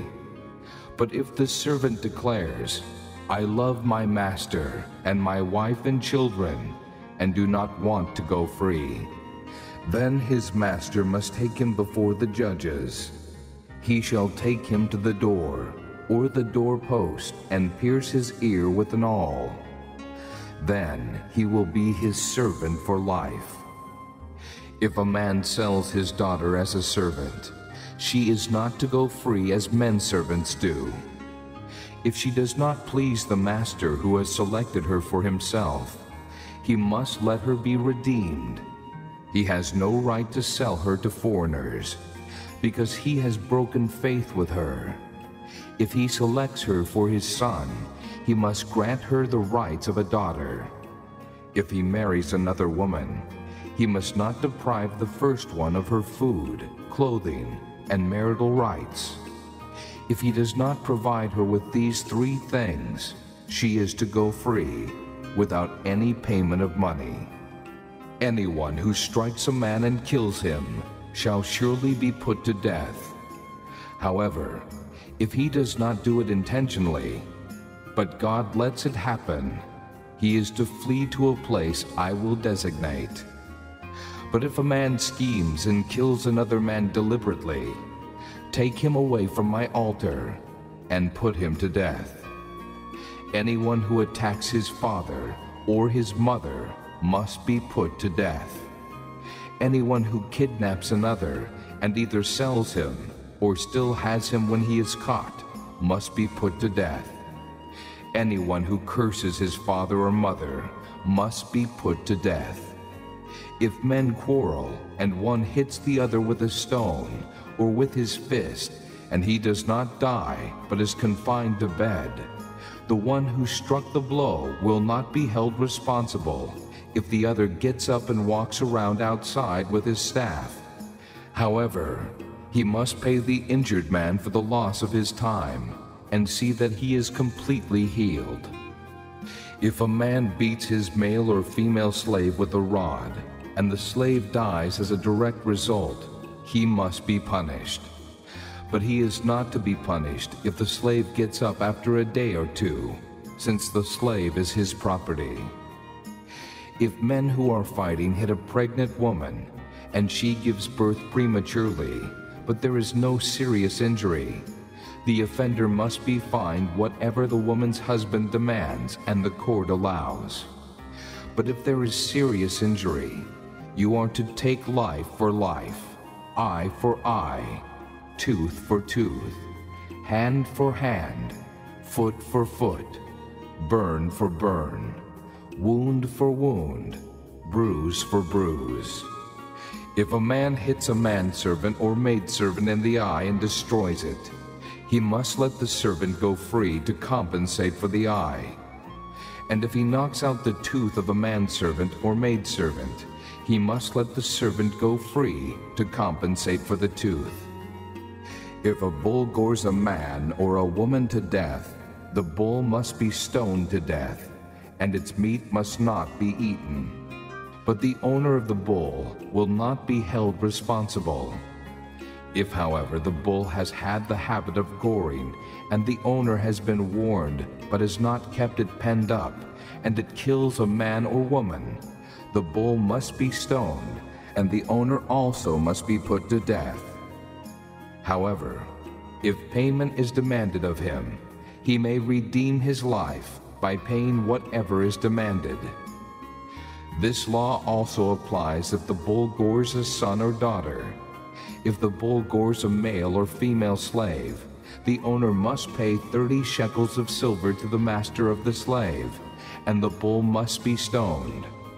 If a man uncovers a pit or digs one and fails to cover it, and an ox or a donkey falls into it, the owner of the pit must pay for the loss.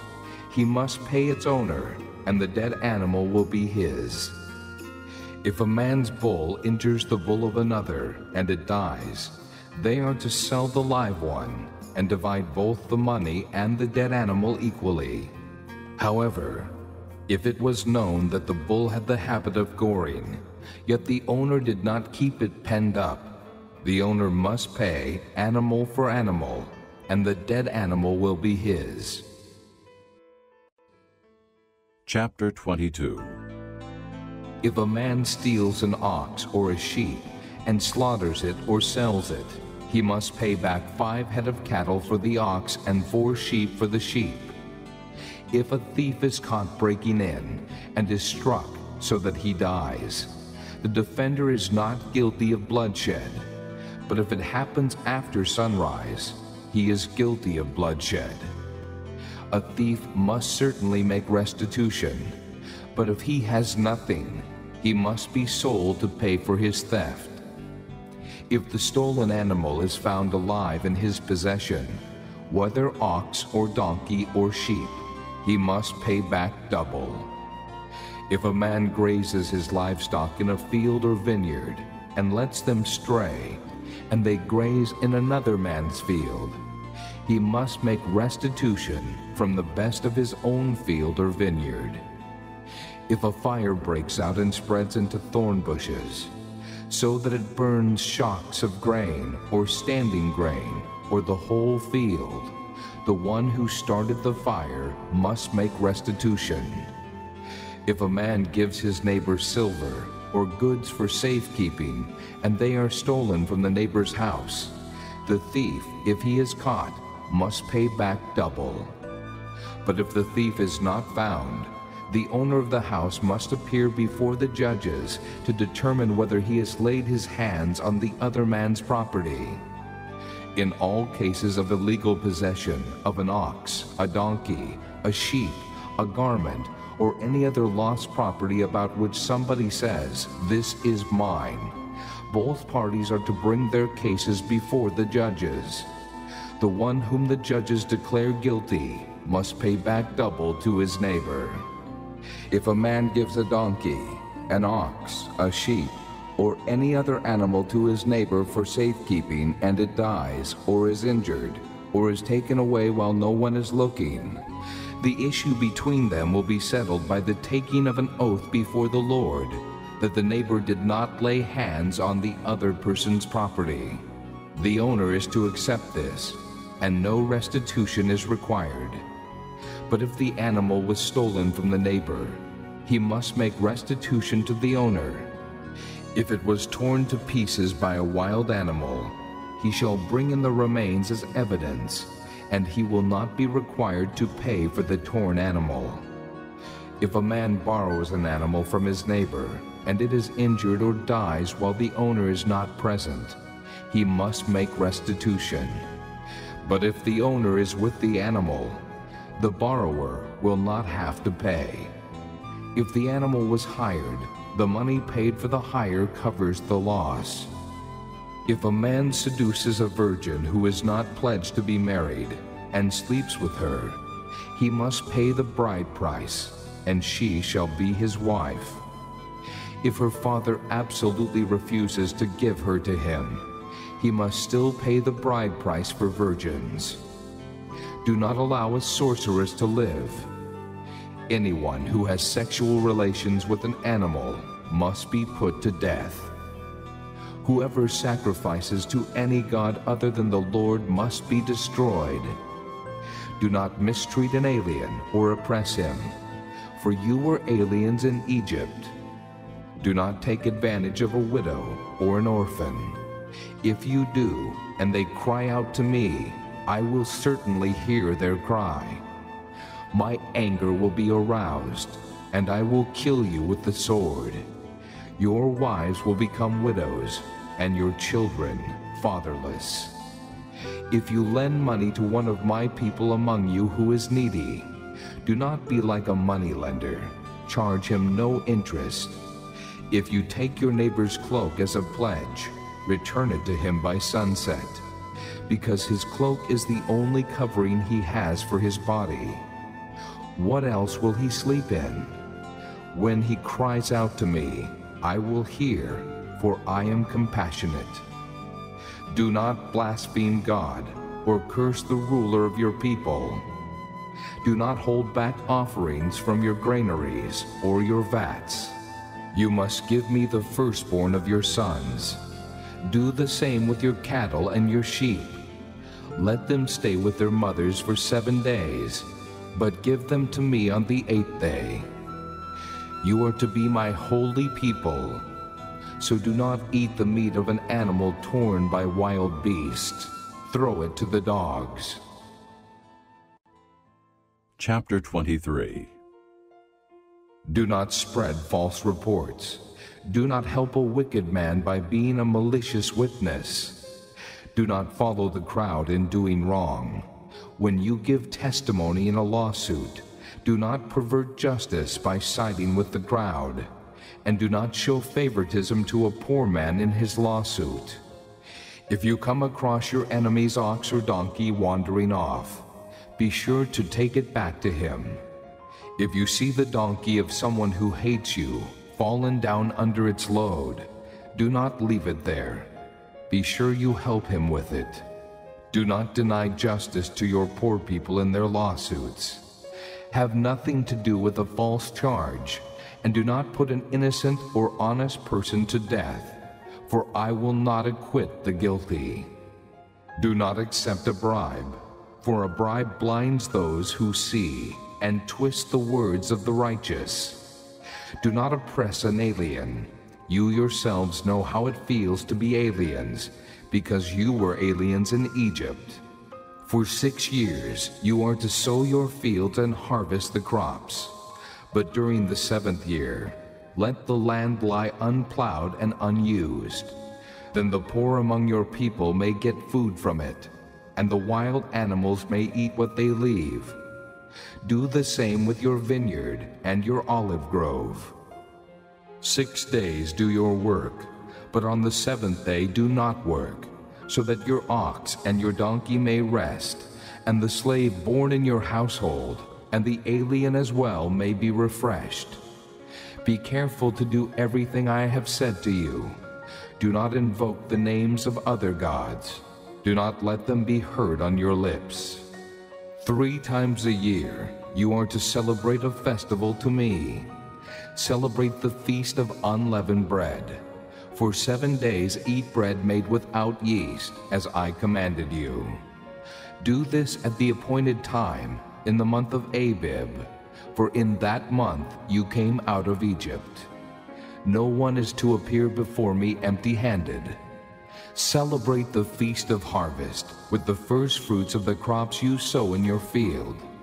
Celebrate the Feast of Ingathering at the end of the year, when you gather in your crops from the field.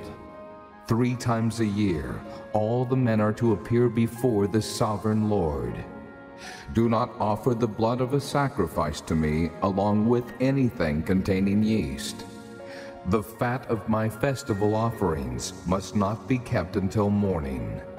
Bring the best of the first fruits of your soil to the house of the Lord your God. Do not cook a young goat in its mother's milk. See, I am sending an angel ahead of you to guard you along the way and to bring you to the place I have prepared. Pay attention to him and listen to what he says. Do not rebel against him. He will not forgive your rebellion, since my name is in him.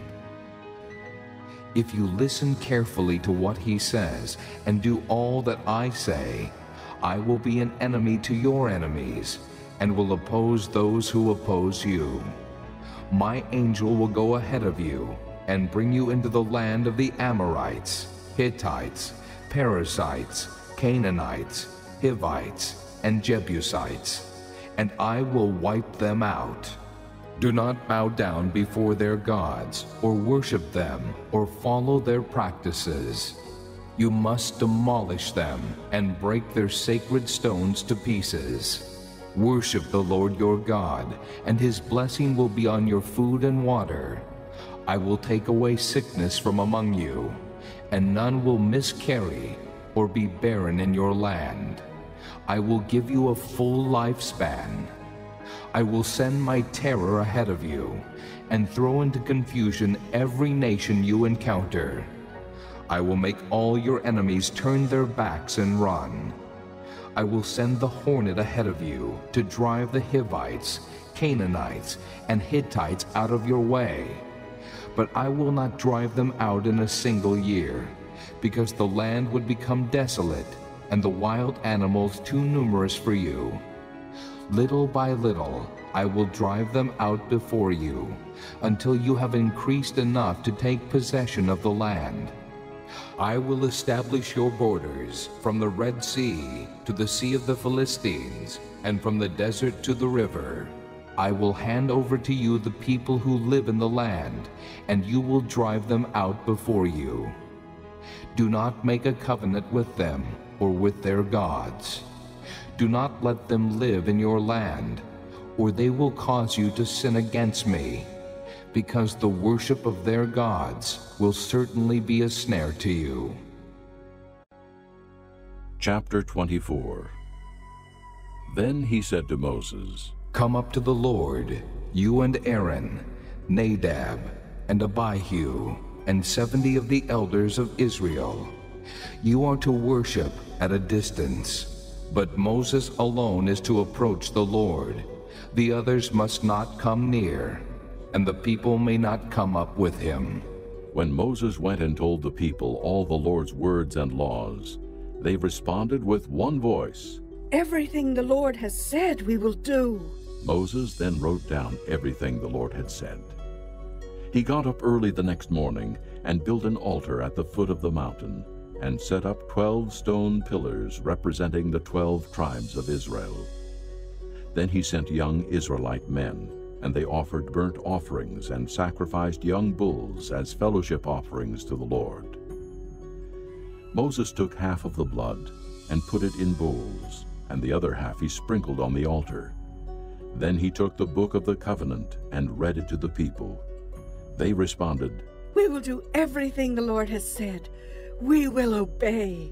Moses then took the blood, sprinkled it on the people, and said, This is the blood of the covenant that the Lord has made with you in accordance with all these words. Moses and Aaron, Nadab and Abihu, and the 70 elders of Israel went up and saw the God of Israel. Under his feet was something like a pavement made of sapphire, clear as the sky itself. But God did not raise his hand against these leaders of the Israelites. They saw God, and they ate and drank. The Lord said to Moses, Come up to me on the mountain, and stay here, and I will give you the tablets of stone, with the law and commands I have written for their instruction. Then Moses set out with Joshua his aide, and Moses went up on the mountain of God. He said to the elders, Wait here for us until we come back to you. Aaron and Hur are with you, and anyone involved in a dispute can go to them. When Moses went up on the mountain, the cloud covered it, and the glory of the Lord settled on Mount Sinai. For 6 days the cloud covered the mountain, and on the 7th day the Lord called to Moses from within the cloud. To the Israelites the glory of the Lord looked like a consuming fire on top of the mountain. Then Moses entered the cloud as he went on up the mountain, and he stayed on the mountain 40 days and 40 nights. Chapter 25. The Lord said to Moses, Tell the Israelites to bring me an offering. You are to receive the offering for me, from each man whose heart prompts him to give. These are the offerings you are to receive from them: gold, silver, and bronze, blue, purple, and scarlet yarn, and fine linen, goat hair, ram skins dyed red, and hides of sea cows, acacia wood, olive oil for the light, spices for the anointing oil and for the fragrant incense, and onyx stones, and other gems to be mounted on the ephod and breastpiece. Then have them make a sanctuary for me, and I will dwell among them. Make this tabernacle and all its furnishings exactly like the pattern I will show you. Have them make a chest of acacia wood, 2.5 cubits long, 1.5 cubits wide, and 1.5 cubits high. Overlay it with pure gold, both inside and out, and make a gold molding around it. Cast 4 gold rings for it, and fasten them to its 4 feet, with 2 rings on one side and 2 rings on the other. Then make poles of acacia wood, and overlay them with gold. Insert the poles into the rings on the sides of the chest to carry it. The poles are to remain in the rings of this ark. They are not to be removed. Then put in the ark the testimony which I will give you. Make an atonement cover of pure gold, 2.5 cubits long, and 1.5 cubits wide. And make 2 cherubim out of hammered gold at the ends of the cover. Make 1 cherub on one end, and the second cherub on the other. Make the cherubim of one piece with the cover at the 2 ends. The cherubim are to have their wings spread upward, overshadowing the cover with them.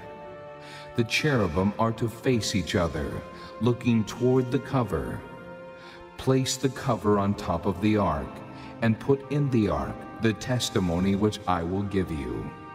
There, above the cover between the 2 cherubim that are over the ark of the testimony, I will meet with you and give you all my commands for the Israelites. Make a table of acacia wood, 2 cubits long, 1 cubit wide, and 1.5 cubits high.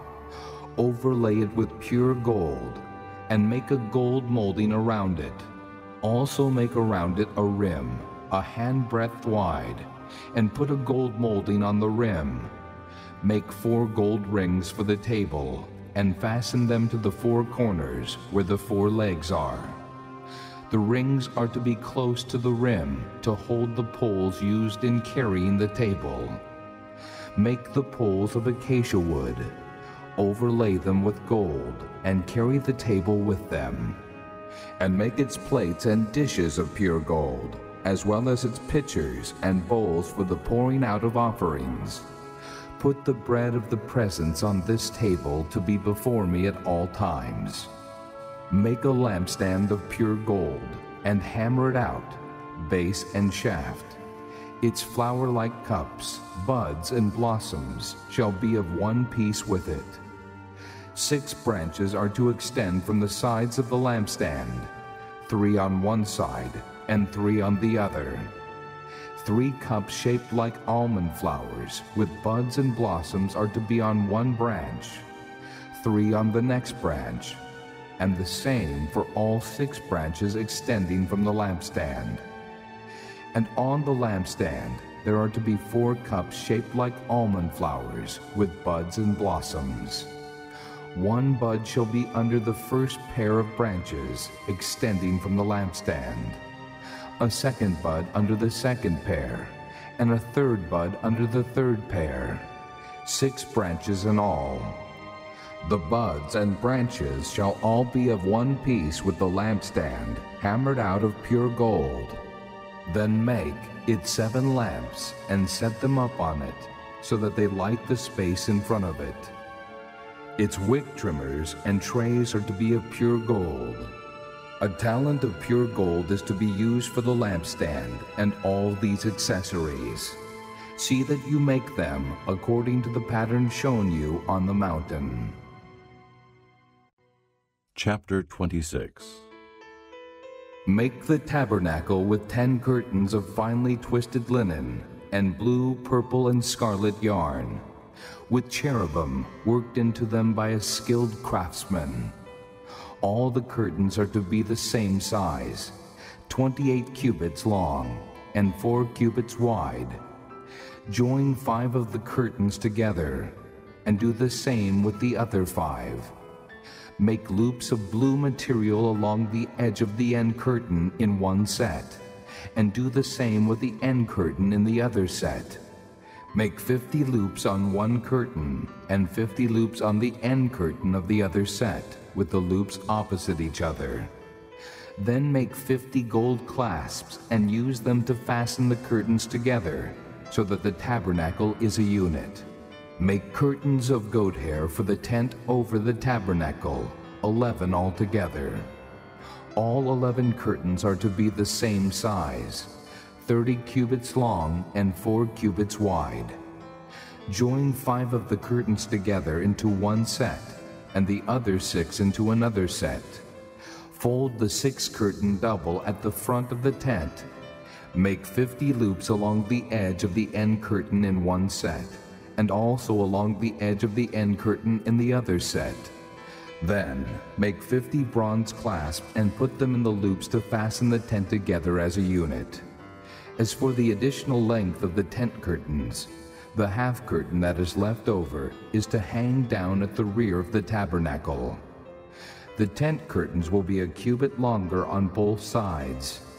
What is left will hang over the sides of the tabernacle so as to cover it. Make for the tent a covering of ram skins dyed red, and over that a covering of hides of sea cows.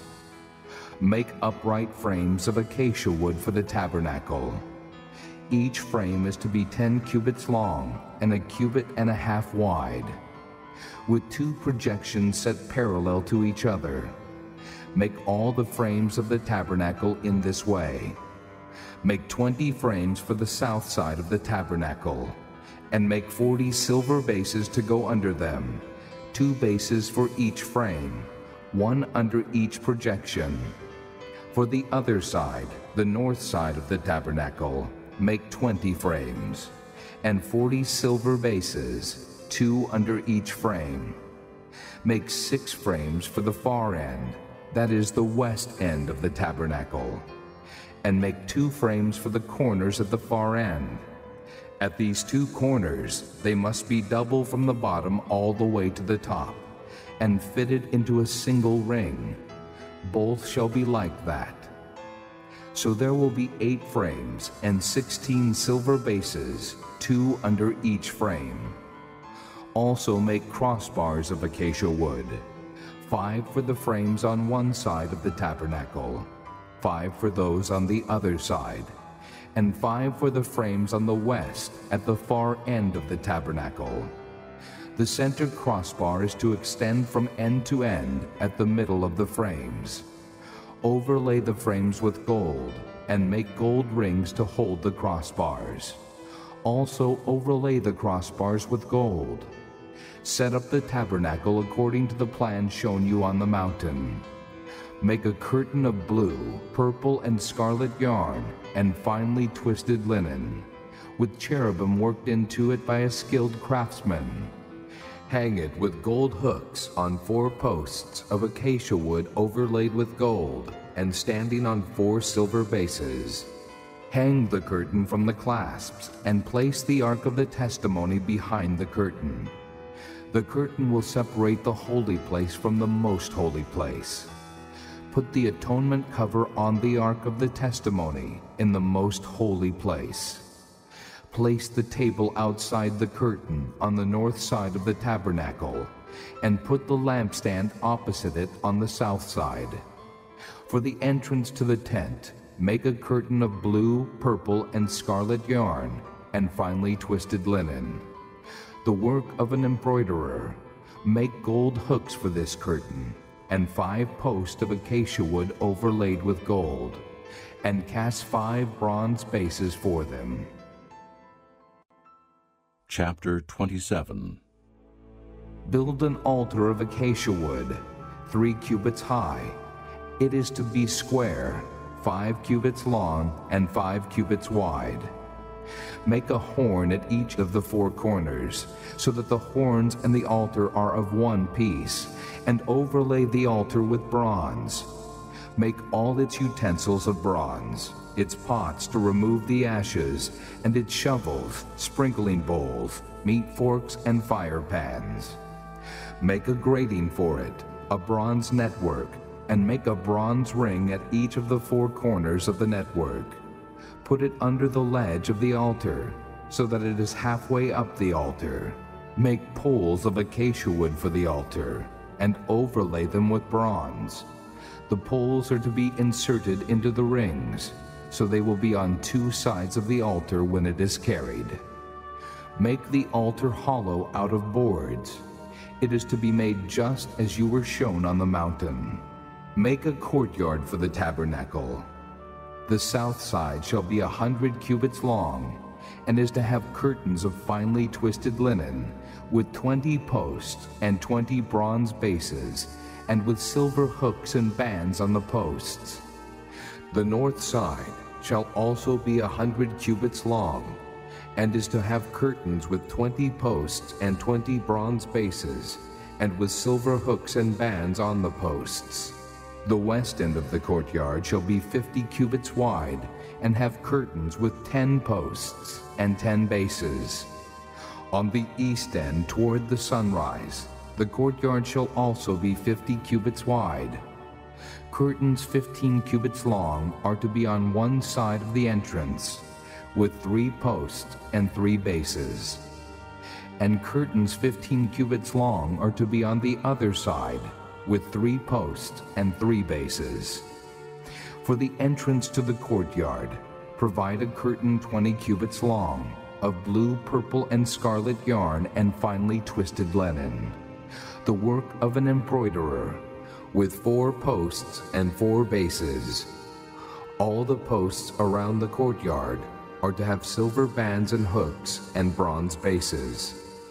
The courtyard shall be 100 cubits long and 50 cubits wide, with curtains of finely twisted linen 5 cubits high, and with bronze bases. All the other articles used in the service of the tabernacle, whatever their function, including all the tent pegs for it and those for the courtyard, are to be of bronze. Command the Israelites to bring you clear oil of pressed olives for the light, so that the lamps may be kept burning. In the tent of meeting, outside the curtain that is in front of the testimony, Aaron and his sons are to keep the lamps burning before the Lord from evening till morning. This is to be a lasting ordinance among the Israelites for the generations to come. Chapter 28. Have Aaron your brother brought to you from among the Israelites, along with his sons Nadab and Abihu, Eleazar and Ithamar, so they may serve me as priests. Make sacred garments for your brother Aaron, to give him dignity and honor. Tell all the skilled men to whom I have given wisdom in such matters that they are to make garments for Aaron for his consecration, so he may serve me as priest. These are the garments they are to make: a breastpiece, an ephod, a robe, a woven tunic, a turban, and a sash. They are to make these sacred garments for your brother Aaron and his sons, so they may serve me as priests. Have them use gold, and blue, purple, and scarlet yarn and fine linen. Make the ephod of gold, and of blue, purple, and scarlet yarn, and of finely twisted linen, the work of a skilled craftsman. It is to have 2 shoulder pieces attached to 2 of its corners, so it can be fastened. Its skillfully woven waistband is to be like it, of 1 piece with the ephod, and made with gold, and with blue, purple, and scarlet yarn, and with finely twisted linen. Take 2 onyx stones, and engrave on them the names of the sons of Israel, in the order of their birth, 6 names on 1 stone, and the remaining 6 on the other. Engrave the names of the sons of Israel on the 2 stones, the way a gem cutter engraves a seal. Then mount the stones in gold filigree settings, and fasten them on the shoulder pieces of the ephod, as memorial stones for the sons of Israel. Aaron is to bear the names on his shoulders as a memorial before the Lord. Make gold filigree settings and 2 braided chains of pure gold, like a rope, and attach the chains to the settings. Fashion a breastpiece for making decisions, the work of a skilled craftsman. Make it like the ephod, of gold and of blue, purple, and scarlet yarn, and of finely twisted linen. It is to be square, a span long and a span wide, and folded double. Then mount 4 rows of precious stones on it. In the first row there shall be a ruby, a topaz, and a beryl. In the second row a turquoise, a sapphire, and an emerald. In the third row a jacinth, an agate, and an amethyst. In the fourth row a chrysolite, an onyx, and a jasper. Mount them in gold filigree settings. There are to be 12 stones, 1 for each of the names of the sons of Israel, each engraved like a seal with the name of one of the 12 tribes. For the breastpiece, make braided chains of pure gold like a rope. Make 2 gold rings for it, and fasten them to 2 corners of the breastpiece. Fasten the 2 gold chains to the rings at the corners of the breastpiece, and the other ends of the chains to the 2 settings, attaching them to the shoulder pieces of the ephod at the front. Make 2 gold rings and attach them to the other 2 corners of the breastpiece on the inside edge next to the ephod. Make 2 more gold rings and attach them to the bottom of the shoulder pieces on the front of the ephod, close to the seam just above the waistband of the ephod. The rings of the breastpiece are to be tied to the rings of the ephod with blue cord, connecting it to the waistband, so that the breastpiece will not swing out from the ephod. Whenever Aaron enters the holy place, he will bear the names of the sons of Israel over his heart on the breastpiece of decision as a continuing memorial before the Lord. Also, put the Urim and the Thummim in the breastpiece, so they may be over Aaron's heart whenever he enters the presence of the Lord. Thus, Aaron will always bear the means of making decisions for the Israelites over his heart before the Lord. Make the robe of the ephod entirely of blue cloth, with an opening for the head in its center. There shall be a woven edge like a collar around this opening, so that it will not tear. Make pomegranates of blue, purple, and scarlet yarn around the hem of the robe, with gold bells between them. The gold bells and the pomegranates are to alternate around the hem of the robe. Aaron must wear it when he ministers. The sound of the bells will be heard when he enters the holy place before the Lord, and when he comes out, so that he will not die. Make a plate of pure gold and engrave on it as on a seal, holy to the Lord. Fasten a blue cord to it, to attach it to the turban. It is to be on the front of the turban. It will be on Aaron's forehead, and he will bear the guilt involved in the sacred gifts the Israelites consecrate, whatever their gifts may be. It will be on Aaron's forehead continually, so that they will be acceptable to the Lord. Weave the tunic of fine linen, and make the turban of fine linen. The sash is to be the work of an embroiderer. Make tunics, sashes, and headbands for Aaron's sons, to give them dignity and honor. After you put these clothes on your brother Aaron and his sons, anoint and ordain them, consecrate them, so they may serve me as priests. Make linen undergarments as a covering for the body, reaching from the waist to the thigh.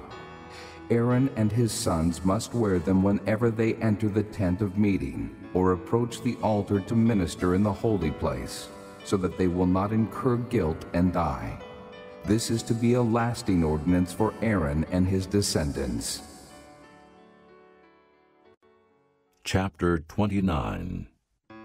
This is what you are to do to consecrate them, so they may serve me as priests. Take a young bull and 2 rams without defect, and from fine wheat flour, without yeast, make bread, and cakes mixed with oil, and wafers spread with oil. Put them in a basket and present them in it, along with the bull and the 2 rams. Then bring Aaron and his sons to the entrance to the tent of meeting, and wash them with water. Take the garments and dress Aaron with the tunic, the robe of the ephod itself, and the breastpiece. Fasten the ephod on him by its skillfully woven waistband. Put the turban on his head, and attach the sacred diadem to the turban. Take the anointing oil, and anoint him by pouring it on his head. Bring his sons, and dress them in tunics, and put headbands on them. Then tie sashes on Aaron and his sons. The priesthood is theirs by a lasting ordinance. In this way you shall ordain Aaron and his sons. Bring the bull to the front of the tent of meeting, and Aaron and his sons shall lay their hands on its head. Slaughter it in the Lord's presence at the entrance to the tent of meeting. Take some of the bull's blood and put it on the horns of the altar with your finger, and pour out the rest of it at the base of the altar. Then take all the fat around the inner parts, the covering of the liver, and both kidneys with the fat on them, and burn them on the altar. But burn the bull's flesh and its hide and its offal outside the camp. It is a sin offering. Take one of the rams, and Aaron and his sons shall lay their hands on its head. Slaughter it, and take the blood and sprinkle it against the altar on all sides. Cut the ram into pieces, and wash the inner parts and the legs, putting them with the head and the other pieces. Then burn the entire ram on the altar. It is a burnt offering to the Lord, a pleasing aroma, an offering made to the Lord by fire. Take the other ram, and Aaron and his sons shall lay their hands on its head. Slaughter it. Take some of its blood and put it on the lobes of the right ears of Aaron and his sons, on the thumbs of their right hands, and on the big toes of their right feet. Then sprinkle blood against the altar on all sides. And take some of the blood on the altar, and some of the anointing oil, and sprinkle it on Aaron and his garments, and on his sons and their garments. Then he and his sons and their garments will be consecrated. Take from this ram the fat tail, the fat around the inner parts, the covering of the liver, both kidneys with the fat on them, and the right thigh. This is the ram for the ordination. From the basket of bread made without yeast, which is before the Lord, take a loaf, and a cake made with oil, and a wafer. Put all these in the hands of Aaron and his sons, and wave them before the Lord as a wave offering. Then take them from their hands, and burn them on the altar along with the burnt offering for a pleasing aroma to the Lord, an offering made to the Lord by fire. After you take the breast of the ram for Aaron's ordination, wave it before the Lord as a wave offering, and it will be your share. Consecrate those parts of the ordination ram that belong to Aaron and his sons, the breast that was waved and the thigh that was presented. This is always to be the regular share from the Israelites for Aaron and his sons. It is the contribution the Israelites are to make to the Lord from their fellowship offerings. Aaron's sacred garments will belong to his descendants, so that they can be anointed and ordained in them. The son who succeeds him as priest and comes to the tent of meeting to minister in the holy place is to wear them 7 days. Take the ram for the ordination and cook the meat in a sacred place. At the entrance to the tent of meeting, Aaron and his sons are to eat the meat of the ram and the bread that is in the basket. They are to eat these offerings by which atonement was made for their ordination and consecration. But no one else may eat them, because they are sacred. And if any of the meat of the ordination ram or any bread is left over till morning, burn it up. It must not be eaten, because it is sacred. Do for Aaron and his sons everything I have commanded you, taking 7 days to ordain them. Sacrifice a bull each day as a sin offering to make atonement. Purify the altar by making atonement for it, and anoint it to consecrate it. For 7 days make atonement for the altar and consecrate it. Then the altar will be most holy, and whatever touches it will be holy. This is what you are to offer on the altar regularly each day: 2 lambs a year old. Offer one in the morning and the other at twilight. With the first lamb, offer 1/10 of an ephah of fine flour mixed with 1/4 of a hin of oil from pressed olives, and 1/4 of a hin of wine as a drink offering. Sacrifice the other lamb at twilight, with the same grain offering and its drink offering as in the morning, a pleasing aroma, an offering made to the Lord by fire. For the generations to come, this burnt offering is to be made regularly at the entrance to the tent of meeting before the Lord. There I will meet you and speak to you. There also I will meet with the Israelites, and the place will be consecrated by my glory. So I will consecrate the tent of meeting and the altar, and will consecrate Aaron and his sons to serve me as priests. Then I will dwell among the Israelites and be their God. They will know that I am the Lord their God, who brought them out of Egypt, so that I might dwell among them. I am the Lord their God. Chapter 30. Make an altar of acacia wood for burning incense. It is to be square, 1 cubit long and 1 cubit wide, and 2 cubits high, its horns of 1 piece with it.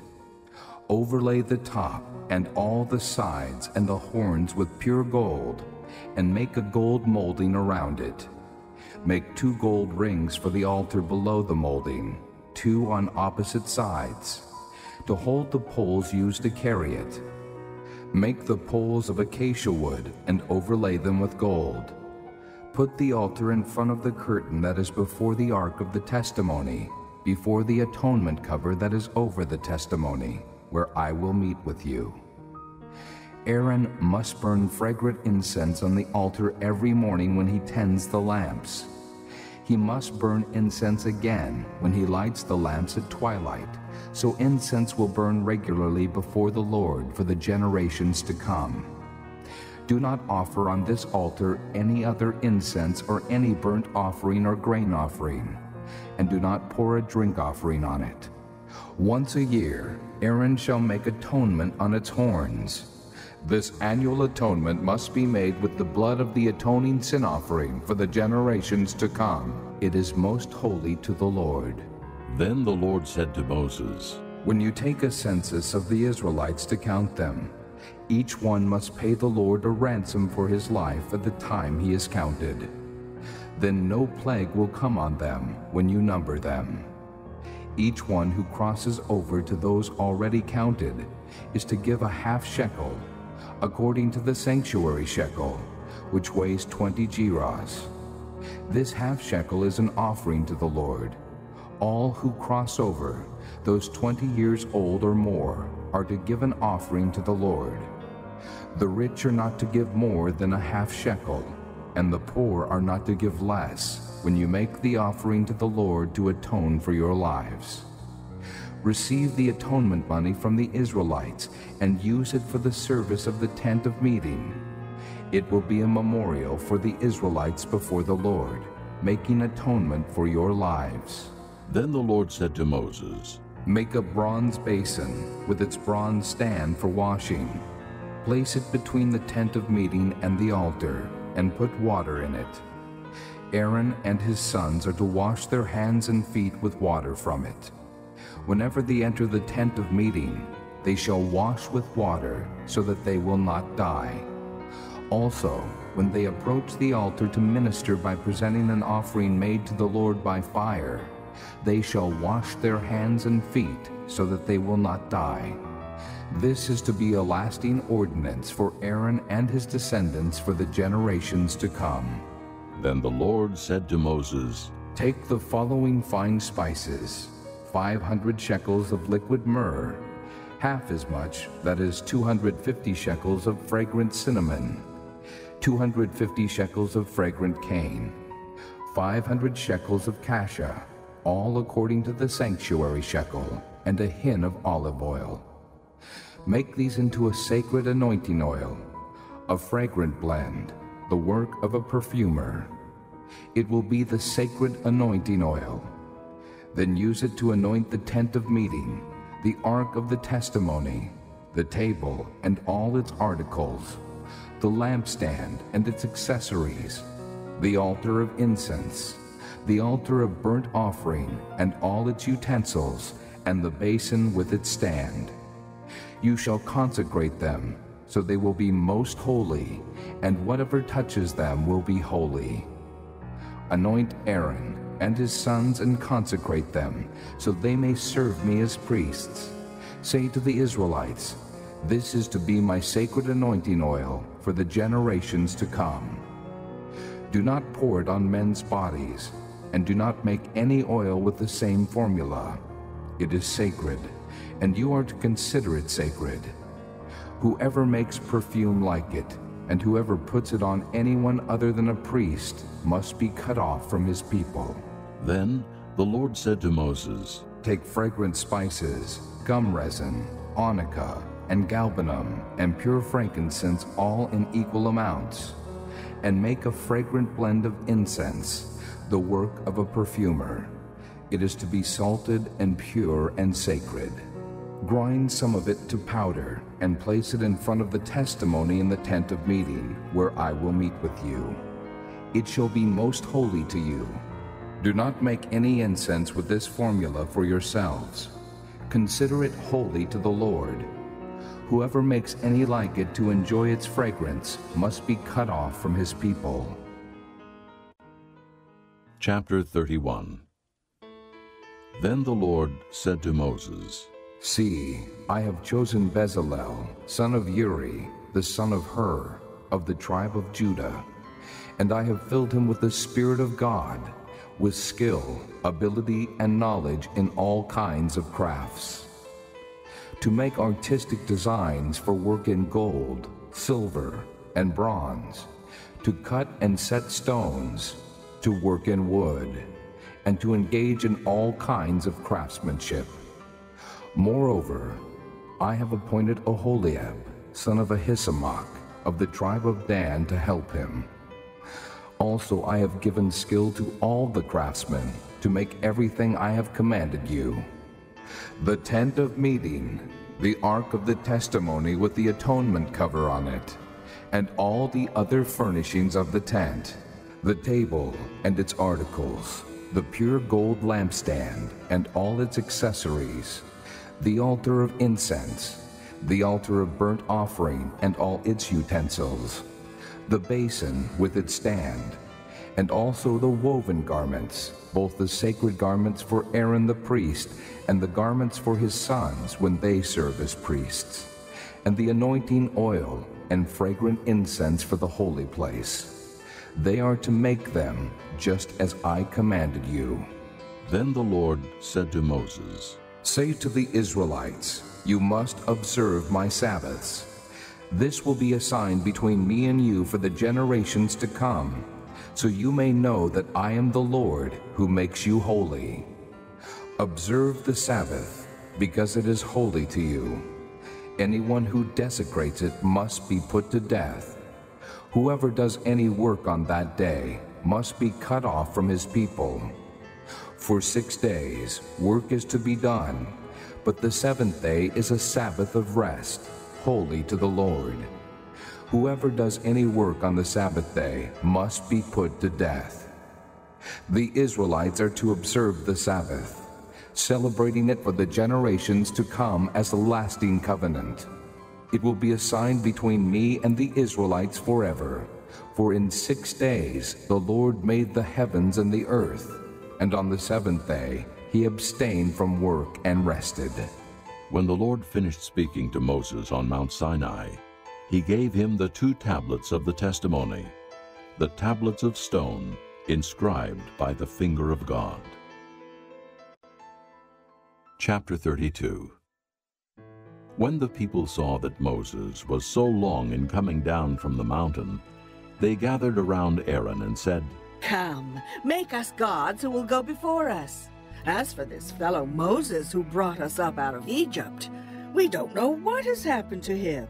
Aaron answered them, Take off the gold earrings that your wives, your sons and your daughters are wearing, and bring them to me. So all the people took off their earrings and brought them to Aaron. He took what they handed him and made it into an idol cast in the shape of a calf, fashioning it with a tool. Then they said, These are your gods, O Israel, who brought you up out of Egypt? When Aaron saw this, he built an altar in front of the calf and announced, Tomorrow there will be a festival to the Lord. So the next day the people rose early and sacrificed burnt offerings and presented fellowship offerings. Afterward, they sat down to eat and drink and got up to indulge in revelry. Then the Lord said to Moses, Go down, because your people whom you brought up out of Egypt have become corrupt. They have been quick to turn away from what I commanded them, and have made themselves an idol cast in the shape of a calf. They have bowed down to it and sacrificed to it, and have said, These are your gods, O Israel, who brought you up out of Egypt. I have seen these people, the Lord said to Moses, and they are a stiff-necked people. Now, leave me alone, so that my anger may burn against them, and that I may destroy them. Then I will make you into a great nation. But Moses sought the favor of the Lord his God. O Lord, he said, why should your anger burn against your people, whom you brought out of Egypt with great power and a mighty hand? Why should the Egyptians say, it was with evil intent that he brought them out, to kill them in the mountains and to wipe them off the face of the earth? Turn from your fierce anger, relent, and do not bring disaster on your people. Remember your servants Abraham, Isaac, and Israel, to whom you swore by your own self. I will make your descendants as numerous as the stars in the sky, and I will give your descendants all this land I promised them, and it will be their inheritance forever. Then the Lord relented, and did not bring on his people the disaster he had threatened. Moses turned and went down the mountain with the 2 tablets of the testimony in his hands. They were inscribed on both sides, front and back. The tablets were the work of God. The writing was the writing of God, engraved on the tablets. When Joshua heard the noise of the people shouting, he said to Moses, There is the sound of war in the camp. Moses replied, It is not the sound of victory. It is not the sound of defeat. It is the sound of singing that I hear. When Moses approached the camp and saw the calf and the dancing, his anger burned, and he threw the tablets out of his hands, breaking them to pieces at the foot of the mountain. And he took the calf they had made and burned it in the fire. Then he ground it to powder, scattered it on the water, and made the Israelites drink it. He said to Aaron, What did these people do to you, that you led them into such great sin? Do not be angry, my lord. Aaron answered, You know how prone these people are to evil. They said to me, Make us gods who will go before us. As for this fellow Moses who brought us up out of Egypt, we don't know what has happened to him. So I told them, Whoever has any gold jewelry, take it off. Then they gave me the gold, and I threw it into the fire, and out came this calf. Moses saw that the people were running wild, and that Aaron had let them get out of control, and so become a laughingstock to their enemies. So he stood at the entrance to the camp and said, Whoever is for the Lord, come to me. And all the Levites rallied to him. Then he said to them, This is what the Lord, the God of Israel, says. Each man strap a sword to his side. Go back and forth through the camp, from one end to the other, each killing his brother and friend and neighbor. The Levites did as Moses commanded, and that day about 3,000 of the people died. Then Moses said, "You have been set apart to the Lord today, for you were against your own sons and brothers, and he has blessed you this day." The next day Moses said to the people, "You have committed a great sin, but now I will go up to the Lord. Perhaps I can make atonement for your sin." So Moses went back to the Lord and said, "Oh, what a great sin these people have committed. They have made themselves gods of gold. But now, please forgive their sin. But if not, then blot me out of the book you have written." The Lord replied to Moses, "Whoever has sinned against me, I will blot out of my book. Now go, lead the people to the place I spoke of, and my angel will go before you. However, when the time comes for me to punish, I will punish them for their sin." And the Lord struck the people with a plague because of what they did with the calf Aaron had made. Chapter 33. Then the Lord said to Moses, "Leave this place, you and the people you brought up out of Egypt, and go up to the land I promised on oath to Abraham, Isaac, and Jacob, saying, 'I will give it to your descendants.' I will send an angel before you, and drive out the Canaanites, Amorites, Hittites, Perizzites, Hivites, and Jebusites. Go up to the land flowing with milk and honey. But I will not go with you, because you are a stiff-necked people, and I might destroy you on the way." When the people heard these distressing words, they began to mourn, and no one put on any ornaments. For the Lord had said to Moses, "Tell the Israelites, you are a stiff-necked people. If I were to go with you even for a moment, I might destroy you. Now take off your ornaments, and I will decide what to do with you." So the Israelites stripped off their ornaments at Mount Horeb. Now Moses used to take a tent and pitch it outside the camp some distance away, calling it the tent of meeting. Anyone inquiring of the Lord would go to the tent of meeting outside the camp. And whenever Moses went out to the tent, all the people rose and stood at the entrances to their tents, watching Moses until he entered the tent. As Moses went into the tent, the pillar of cloud would come down and stay at the entrance, while the Lord spoke with Moses. Whenever the people saw the pillar of cloud standing at the entrance to the tent, they all stood and worshipped, each at the entrance to his tent. The Lord would speak to Moses face to face, as a man speaks with his friend. Then Moses would return to the camp, but his young aide Joshua, son of Nun, did not leave the tent. Moses said to the Lord, "You have been telling me, 'Lead these people,' but you have not let me know whom you will send with me.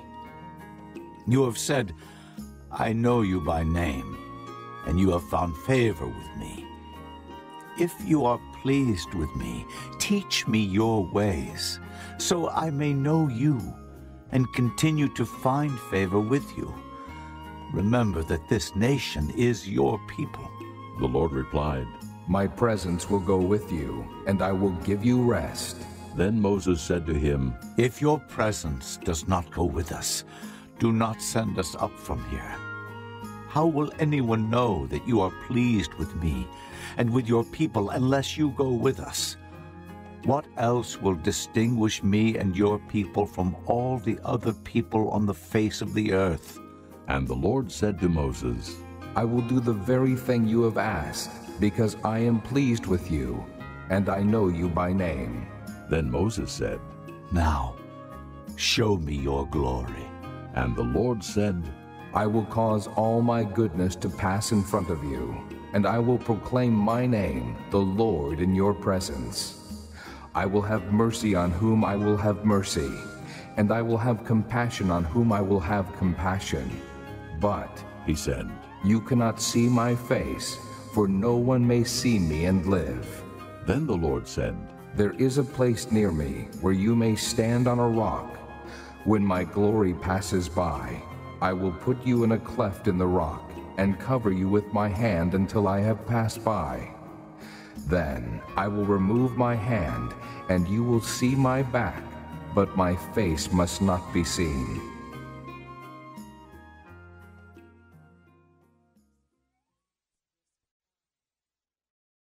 Chapter 34. The Lord said to Moses, Chisel out 2 stone tablets like the first ones, and I will write on them the words that were on the first tablets which you broke. Be ready in the morning, and then come up on Mount Sinai. Present yourself to me there on top of the mountain. No one is to come with you, or be seen anywhere on the mountain. Not even the flocks and herds may graze in front of the mountain. So Moses chiseled out 2 stone tablets, like the first ones, and went up Mount Sinai early in the morning, as the Lord had commanded him. And he carried the 2 stone tablets in his hands. Then the Lord came down in the cloud, and stood there with him, and proclaimed his name, the Lord. And he passed in front of Moses, proclaiming, The Lord, the compassionate and gracious God, slow to anger, abounding in love and faithfulness, maintaining love to thousands, and forgiving wickedness, rebellion, and sin. Yet he does not leave the guilty unpunished. He punishes the children and their children for the sin of the fathers to the 3rd and 4th generation. Moses bowed to the ground at once and worshipped. O Lord, if I have found favor in your eyes, he said, then let the Lord go with us. Although this is a stiff-necked people, forgive our wickedness and our sin, and take us as your inheritance. Then the Lord said, I am making a covenant with you. Before all your people, I will do wonders never before done in any nation in all the world. The people you live among will see how awesome is the work that I, the Lord, will do for you. Obey what I command you today. I will drive out before you the Amorites, Canaanites, Hittites, Perizzites, Hivites, and Jebusites. Be careful not to make a treaty with those who live in the land where you are going, or they will be a snare among you. Break down their altars, smash their sacred stones, and cut down their Asherah poles. Do not worship any other god, for the Lord, whose name is jealous, is a jealous God. Be careful not to make a treaty with those who live in the land, for when they prostitute themselves to their gods and sacrifice to them, they will invite you, and you will eat their sacrifices. And when you choose some of their daughters as wives for your sons, and those daughters prostitute themselves to their gods, they will lead your sons to do the same. Do not make cast idols. Celebrate the feast of unleavened bread. For 7 days eat bread made without yeast, as I commanded you. Do this at the appointed time in the month of Abib, for in that month you came out of Egypt. The first offspring of every womb belongs to me, including all the firstborn males of your livestock, whether from herd or flock. Redeem the firstborn donkey with a lamb, but if you do not redeem it, break its neck. Redeem all your firstborn sons. No one is to appear before me empty-handed. 6 days you shall labor, but on the 7th day you shall rest. Even during the plowing season and harvest you must rest. Celebrate the Feast of Weeks with the first fruits of the wheat harvest, and the Feast of Ingathering at the turn of the year. 3 times a year, all your men are to appear before the sovereign Lord, the God of Israel. I will drive out nations before you and enlarge your territory, and no one will covet your land when you go up 3 times each year to appear before the Lord your God. Do not offer the blood of a sacrifice to me along with anything containing yeast, and do not let any of the sacrifice from the Passover feast remain until morning. Bring the best of the first fruits of your soil to the house of the Lord your God. Do not cook a young goat in its mother's milk. Then the Lord said to Moses, "Write down these words, for in accordance with these words I have made a covenant with you and with Israel." Moses was there with the Lord 40 days and 40 nights without eating bread or drinking water. And he wrote on the tablets the words of the covenant, the 10 Commandments. When Moses came down from Mount Sinai with the 2 tablets of the testimony in his hands, he was not aware that his face was radiant, because he had spoken with the Lord. When Aaron and all the Israelites saw Moses, his face was radiant, and they were afraid to come near him. But Moses called to them. So Aaron and all the leaders of the community came back to him, and he spoke to them. Afterward, all the Israelites came near him, and he gave them all the commands the Lord had given him on Mount Sinai. When Moses finished speaking to them, he put a veil over his face. But whenever he entered the Lord's presence to speak with him, he removed the veil until he came out. And when he came out and told the Israelites what he had been commanded, they saw that his face was radiant. Then Moses would put the veil back over his face until he went in to speak with the Lord. Chapter 35. Moses assembled the whole Israelite community and said to them, "These are the things the Lord has commanded you to do. For 6 days work is to be done, but the 7th day shall be your holy day, a Sabbath of rest to the Lord. Whoever does any work on it must be put to death. Do not light a fire in any of your dwellings on the Sabbath day." Moses said to the whole Israelite community, "This is what the Lord has commanded.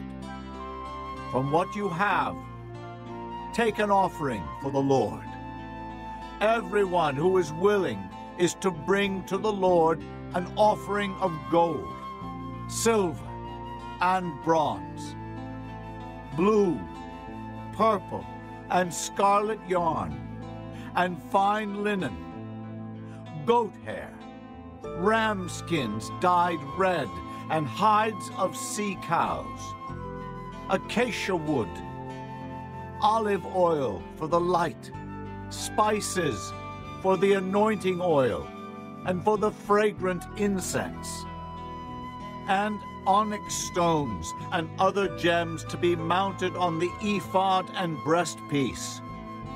All who are skilled among you are to come and make everything the Lord has commanded: the tabernacle with its tent and its covering, clasps, frames, crossbars, posts and bases, the ark with its poles and the atonement cover, and the curtain that shields it, the table with its poles and all its articles, and the bread of the presence, the lampstand that is for light with its accessories, lamps and oil for the light, the altar of incense with its poles, the anointing oil and the fragrant incense, the curtain for the doorway at the entrance to the tabernacle, the altar of burnt offering with its bronze grating,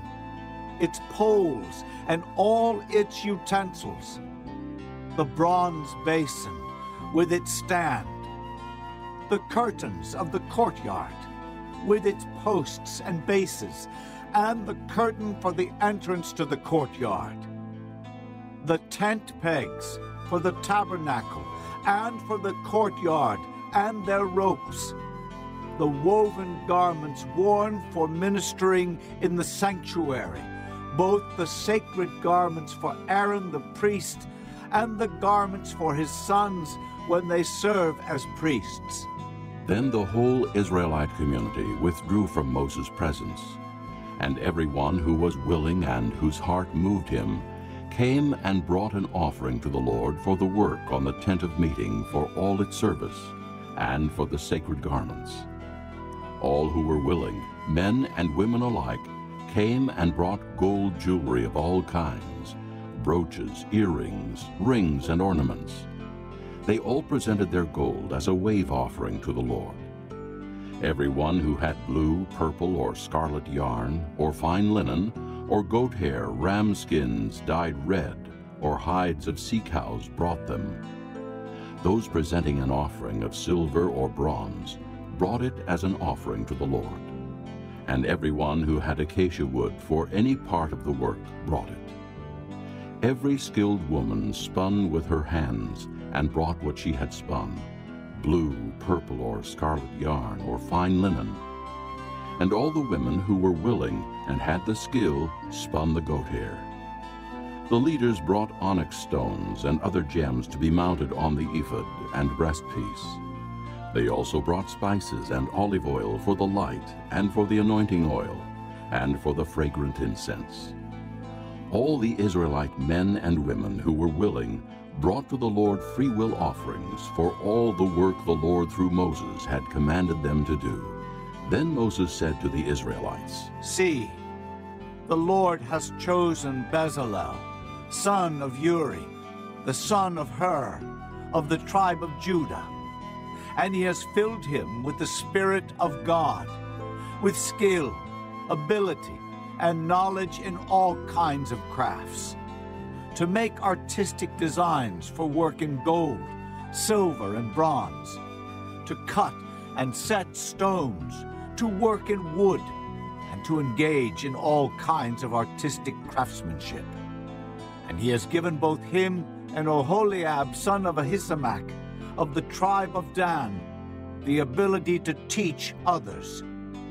He has filled them with skill to do all kinds of work as craftsmen, designers, embroiderers in blue, purple, and scarlet yarn and fine linen, and weavers, all of them master craftsmen and designers." Chapter 36. So Bezalel, Oholiab, and every skilled person to whom the Lord has given skill and ability to know how to carry out all the work of constructing the sanctuary are to do the work just as the Lord has commanded. Then Moses summoned Bezalel and Oholiab, and every skilled person to whom the Lord had given ability, and who was willing to come and do the work. They received from Moses all the offerings the Israelites had brought to carry out the work of constructing the sanctuary. And the people continued to bring freewill offerings morning after morning.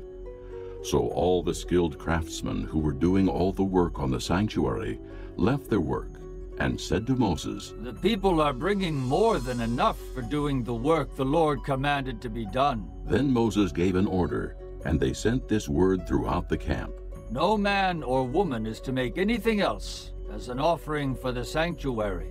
And so the people were restrained from bringing more, because what they already had was more than enough to do all the work. All the skilled men among the workmen made the tabernacle with 10 curtains of finely twisted linen and blue, purple, and scarlet yarn, with cherubim worked into them by a skilled craftsman. All the curtains were the same size, 28 cubits long and 4 cubits wide. They joined 5 of the curtains together and did the same with the other 5. Then they made loops of blue material along the edge of the end curtain in one set, and the same was done with the end curtain in the other set. They also made 50 loops on one curtain, and 50 loops on the end curtain of the other set, with the loops opposite each other. Then they made 50 gold clasps and used them to fasten the 2 sets of curtains together, so that the tabernacle was a unit. They made curtains of goat hair for the tent over the tabernacle, 11 altogether.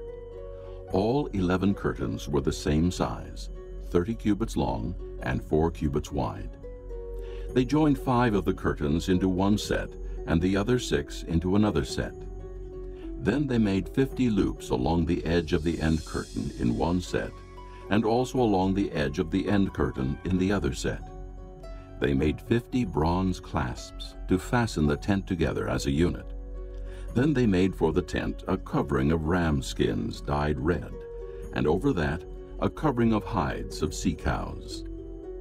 They made upright frames of acacia wood for the tabernacle.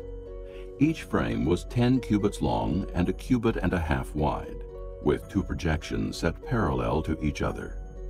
They made all the frames of the tabernacle in this way.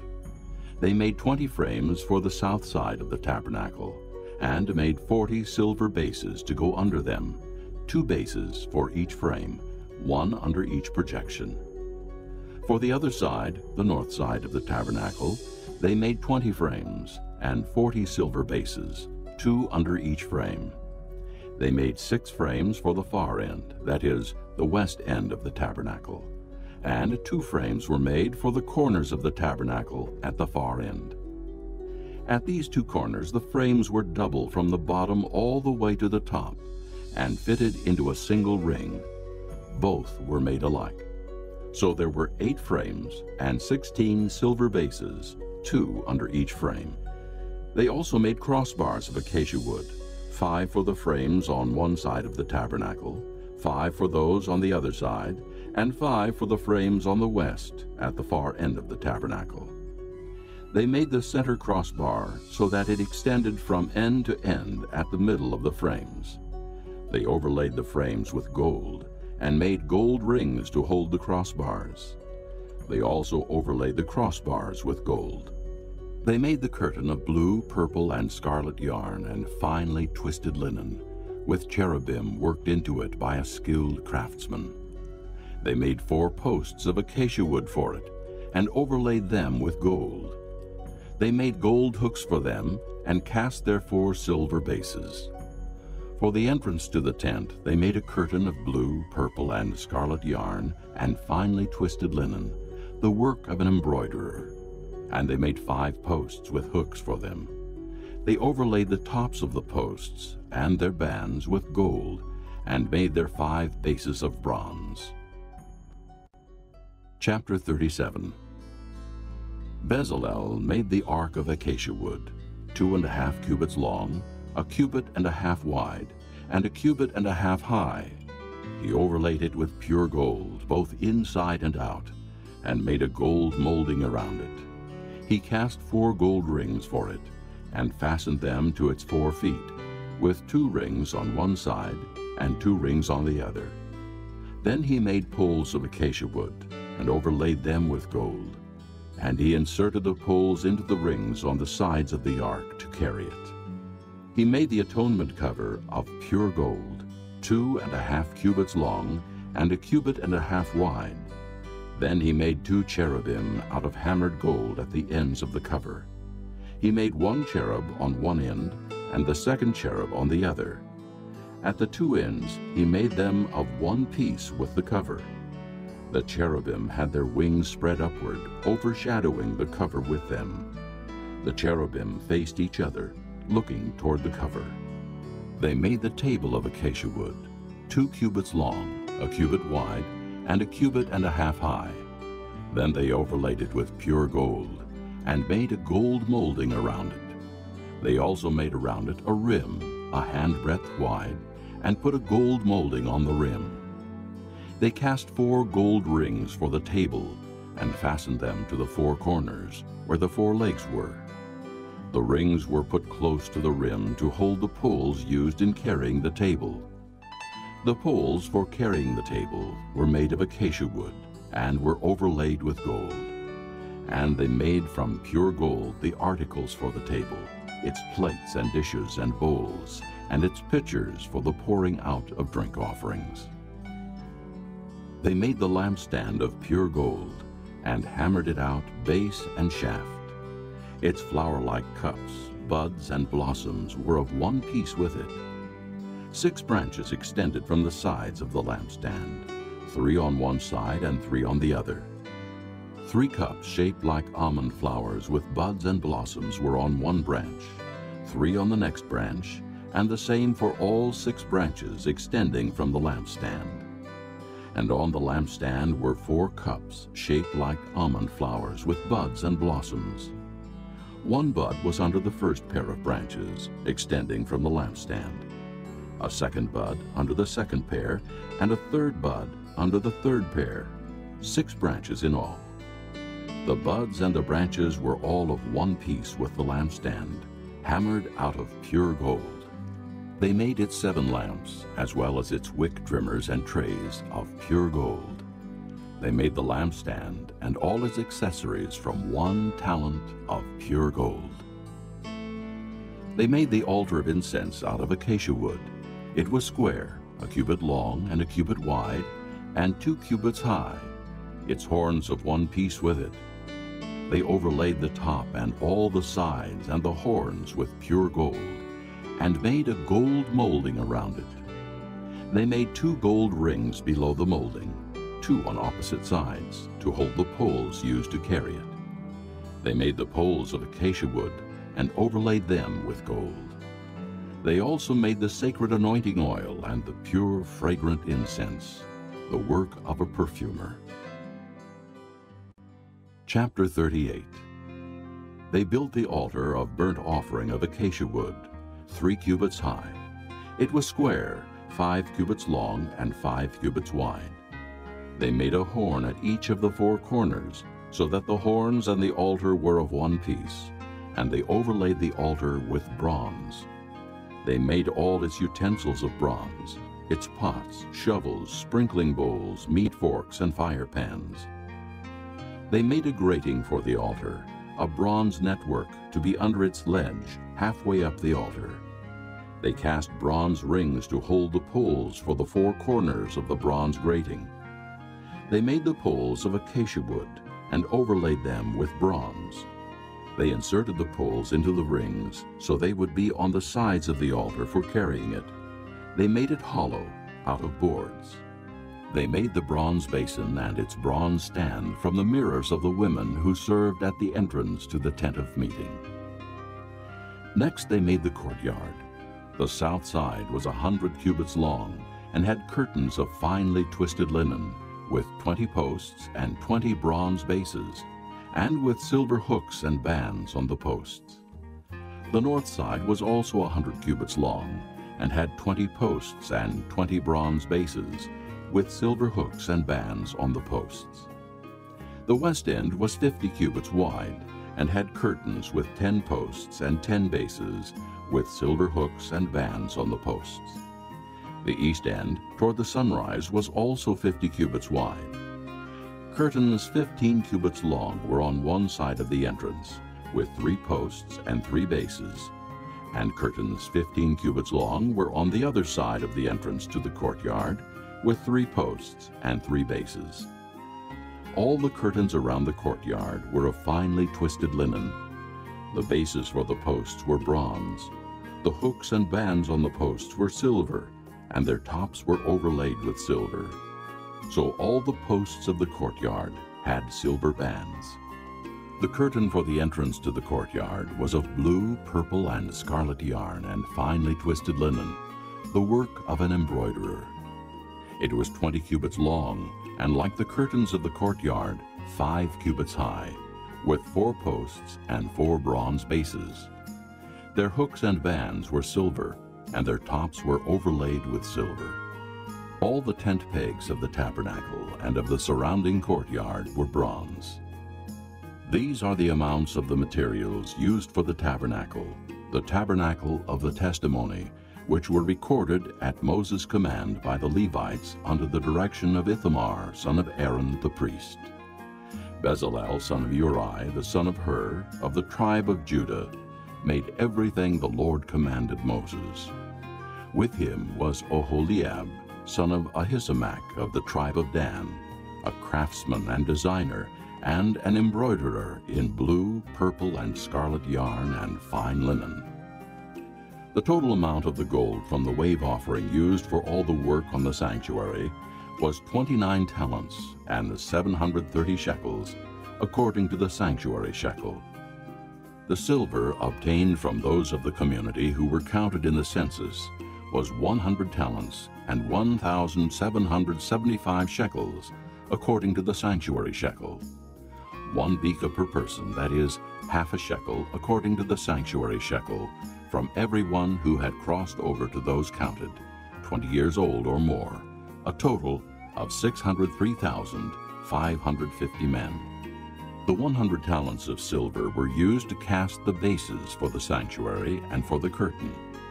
100 bases from the 100 talents, 1 talent for each base.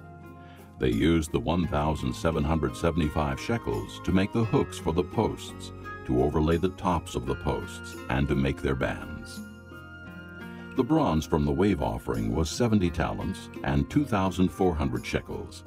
They used it to make the bases for the entrance to the tent of meeting, the bronze altar with its bronze grating and all its utensils, the bases for the surrounding courtyard and those for its entrance, and all the tent pegs for the tabernacle, and those for the surrounding courtyard. Chapter 39. From the blue, purple, and scarlet yarn they made woven garments for ministering in the sanctuary. They also made sacred garments for Aaron, as the Lord commanded Moses. They made the ephod of gold and of blue, purple, and scarlet yarn, and of finely twisted linen. They hammered out thin sheets of gold, and cut strands to be worked into the blue, purple, and scarlet yarn and fine linen, the work of a skilled craftsman. They made shoulder pieces for the ephod, which were attached to 2 of its corners so it could be fastened. Its skillfully woven waistband was like it, of 1 piece with the ephod, and made with gold, and with blue, purple, and scarlet yarn, and with finely twisted linen, as the Lord commanded Moses. They mounted the onyx stones in gold filigree settings, and engraved them like a seal with the names of the sons of Israel. Then they fastened them on the shoulder pieces of the ephod as memorial stones for the sons of Israel, as the Lord commanded Moses. They fashioned the breastpiece, the work of a skilled craftsman. They made it like the ephod, of gold and of blue, purple, and scarlet yarn, and of finely twisted linen.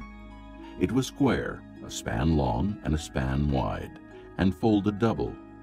Then they mounted 4 rows of precious stones on it. In the first row there was a ruby, a topaz, and a beryl. In the second row, a turquoise, a sapphire, and an emerald. In the third row, a jacinth, an agate, and an amethyst. In the fourth row, a chrysolite, an onyx, and a jasper. They were mounted in gold filigree settings. There were 12 stones, 1 for each of the names of the sons of Israel, each engraved like a seal with the name of one of the 12 tribes. For the breastpiece they made braided chains of pure gold, like a rope. They made 2 gold filigree settings and 2 gold rings, and fastened the rings to 2 of the corners of the breastpiece. They fastened the 2 gold chains to the rings at the corners of the breastpiece, and the other ends of the chains to the 2 settings, attaching them to the shoulder pieces of the ephod at the front. They made 2 gold rings and attached them to the other 2 corners of the breastpiece on the inside edge next to the ephod.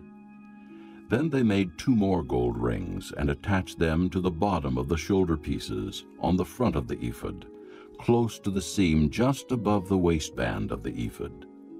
They tied the rings of the breastpiece to the rings of the ephod with blue cord, connecting it to the waistband, so that the breastpiece would not swing out from the ephod, as the Lord commanded Moses. They made the robe of the ephod entirely of blue cloth, the work of a weaver, with an opening in the center of the robe like the opening of a collar, and a band around this opening, so that it would not tear.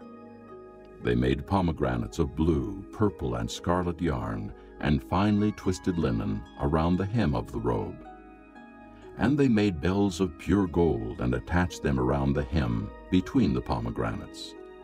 The bells and pomegranates alternated around the hem of the robe to be worn for ministering, as the Lord commanded Moses. For Aaron and his sons they made tunics of fine linen, the work of a weaver, and the turban of fine linen, the linen headbands, and the undergarments of finely twisted linen. The sash was of finely twisted linen, and blue, purple, and scarlet yarn, the work of an embroiderer, as the Lord commanded Moses. They made the plate, the sacred diadem, out of pure gold and engraved on it, like an inscription on a seal, "Holy to the Lord." Then they fastened a blue cord to it to attach it to the turban, as the Lord commanded Moses. So all the work on the tabernacle, the tent of meeting, was completed. The Israelites did everything just as the Lord commanded Moses.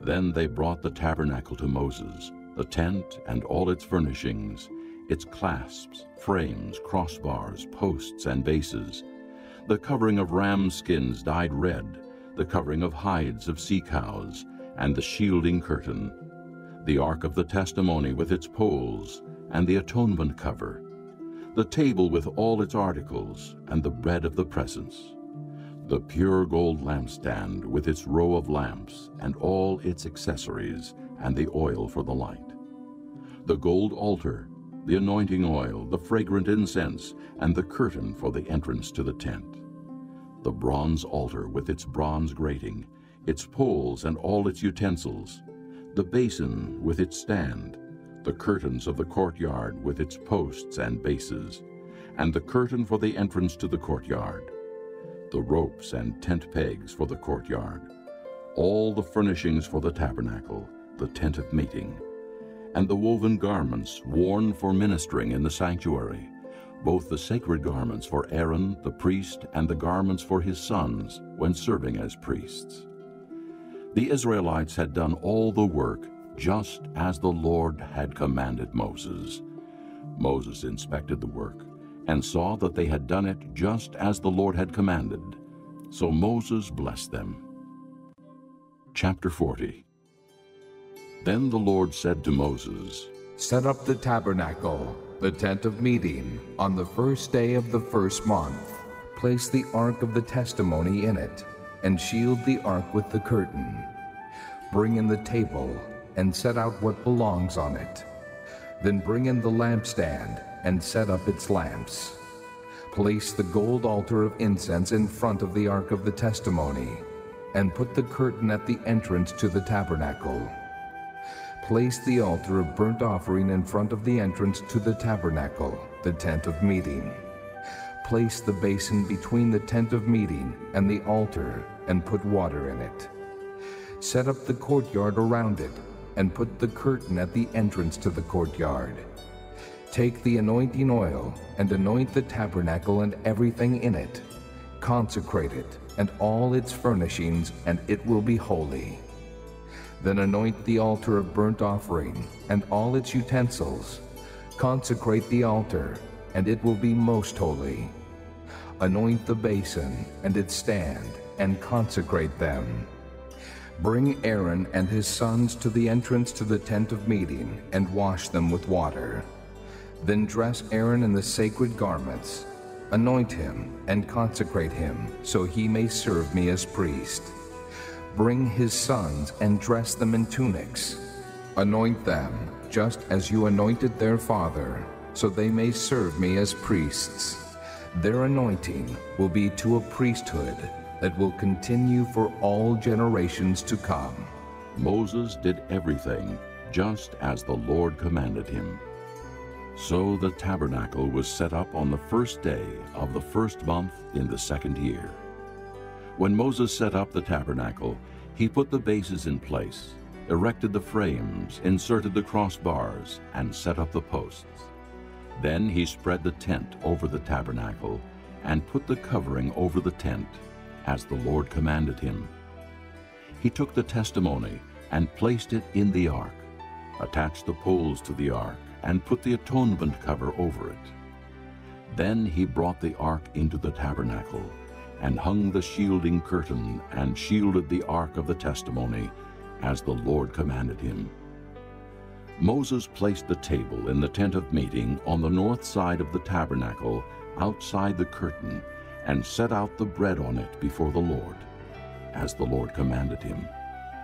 He placed the lampstand in the tent of meeting opposite the table on the south side of the tabernacle, and set up the lamps before the Lord, as the Lord commanded him. Moses placed the gold altar in the tent of meeting in front of the curtain, and burned fragrant incense on it, as the Lord commanded him. Then he put up the curtain at the entrance to the tabernacle. He set the altar of burnt offering near the entrance to the tabernacle, the tent of meeting, and offered on it burnt offerings and grain offerings, as the Lord commanded him. He placed the basin between the tent of meeting and the altar, and put water in it for washing. And Moses and Aaron and his sons used it to wash their hands and feet. They washed whenever they entered the tent of meeting or approached the altar, as the Lord commanded Moses. Then Moses set up the courtyard around the tabernacle and altar, and put up the curtain at the entrance to the courtyard. And so Moses finished the work. Then the cloud covered the tent of meeting, and the glory of the Lord filled the tabernacle. Moses could not enter the tent of meeting, because the cloud had settled upon it, and the glory of the Lord filled the tabernacle. In all the travels of the Israelites, whenever the cloud lifted from above the tabernacle, they would set out. But if the cloud did not lift, they did not set out, until the day it lifted. So the cloud of the Lord was over the tabernacle by day, and fire was in the cloud by night, in the sight of all the house of Israel during all their travels.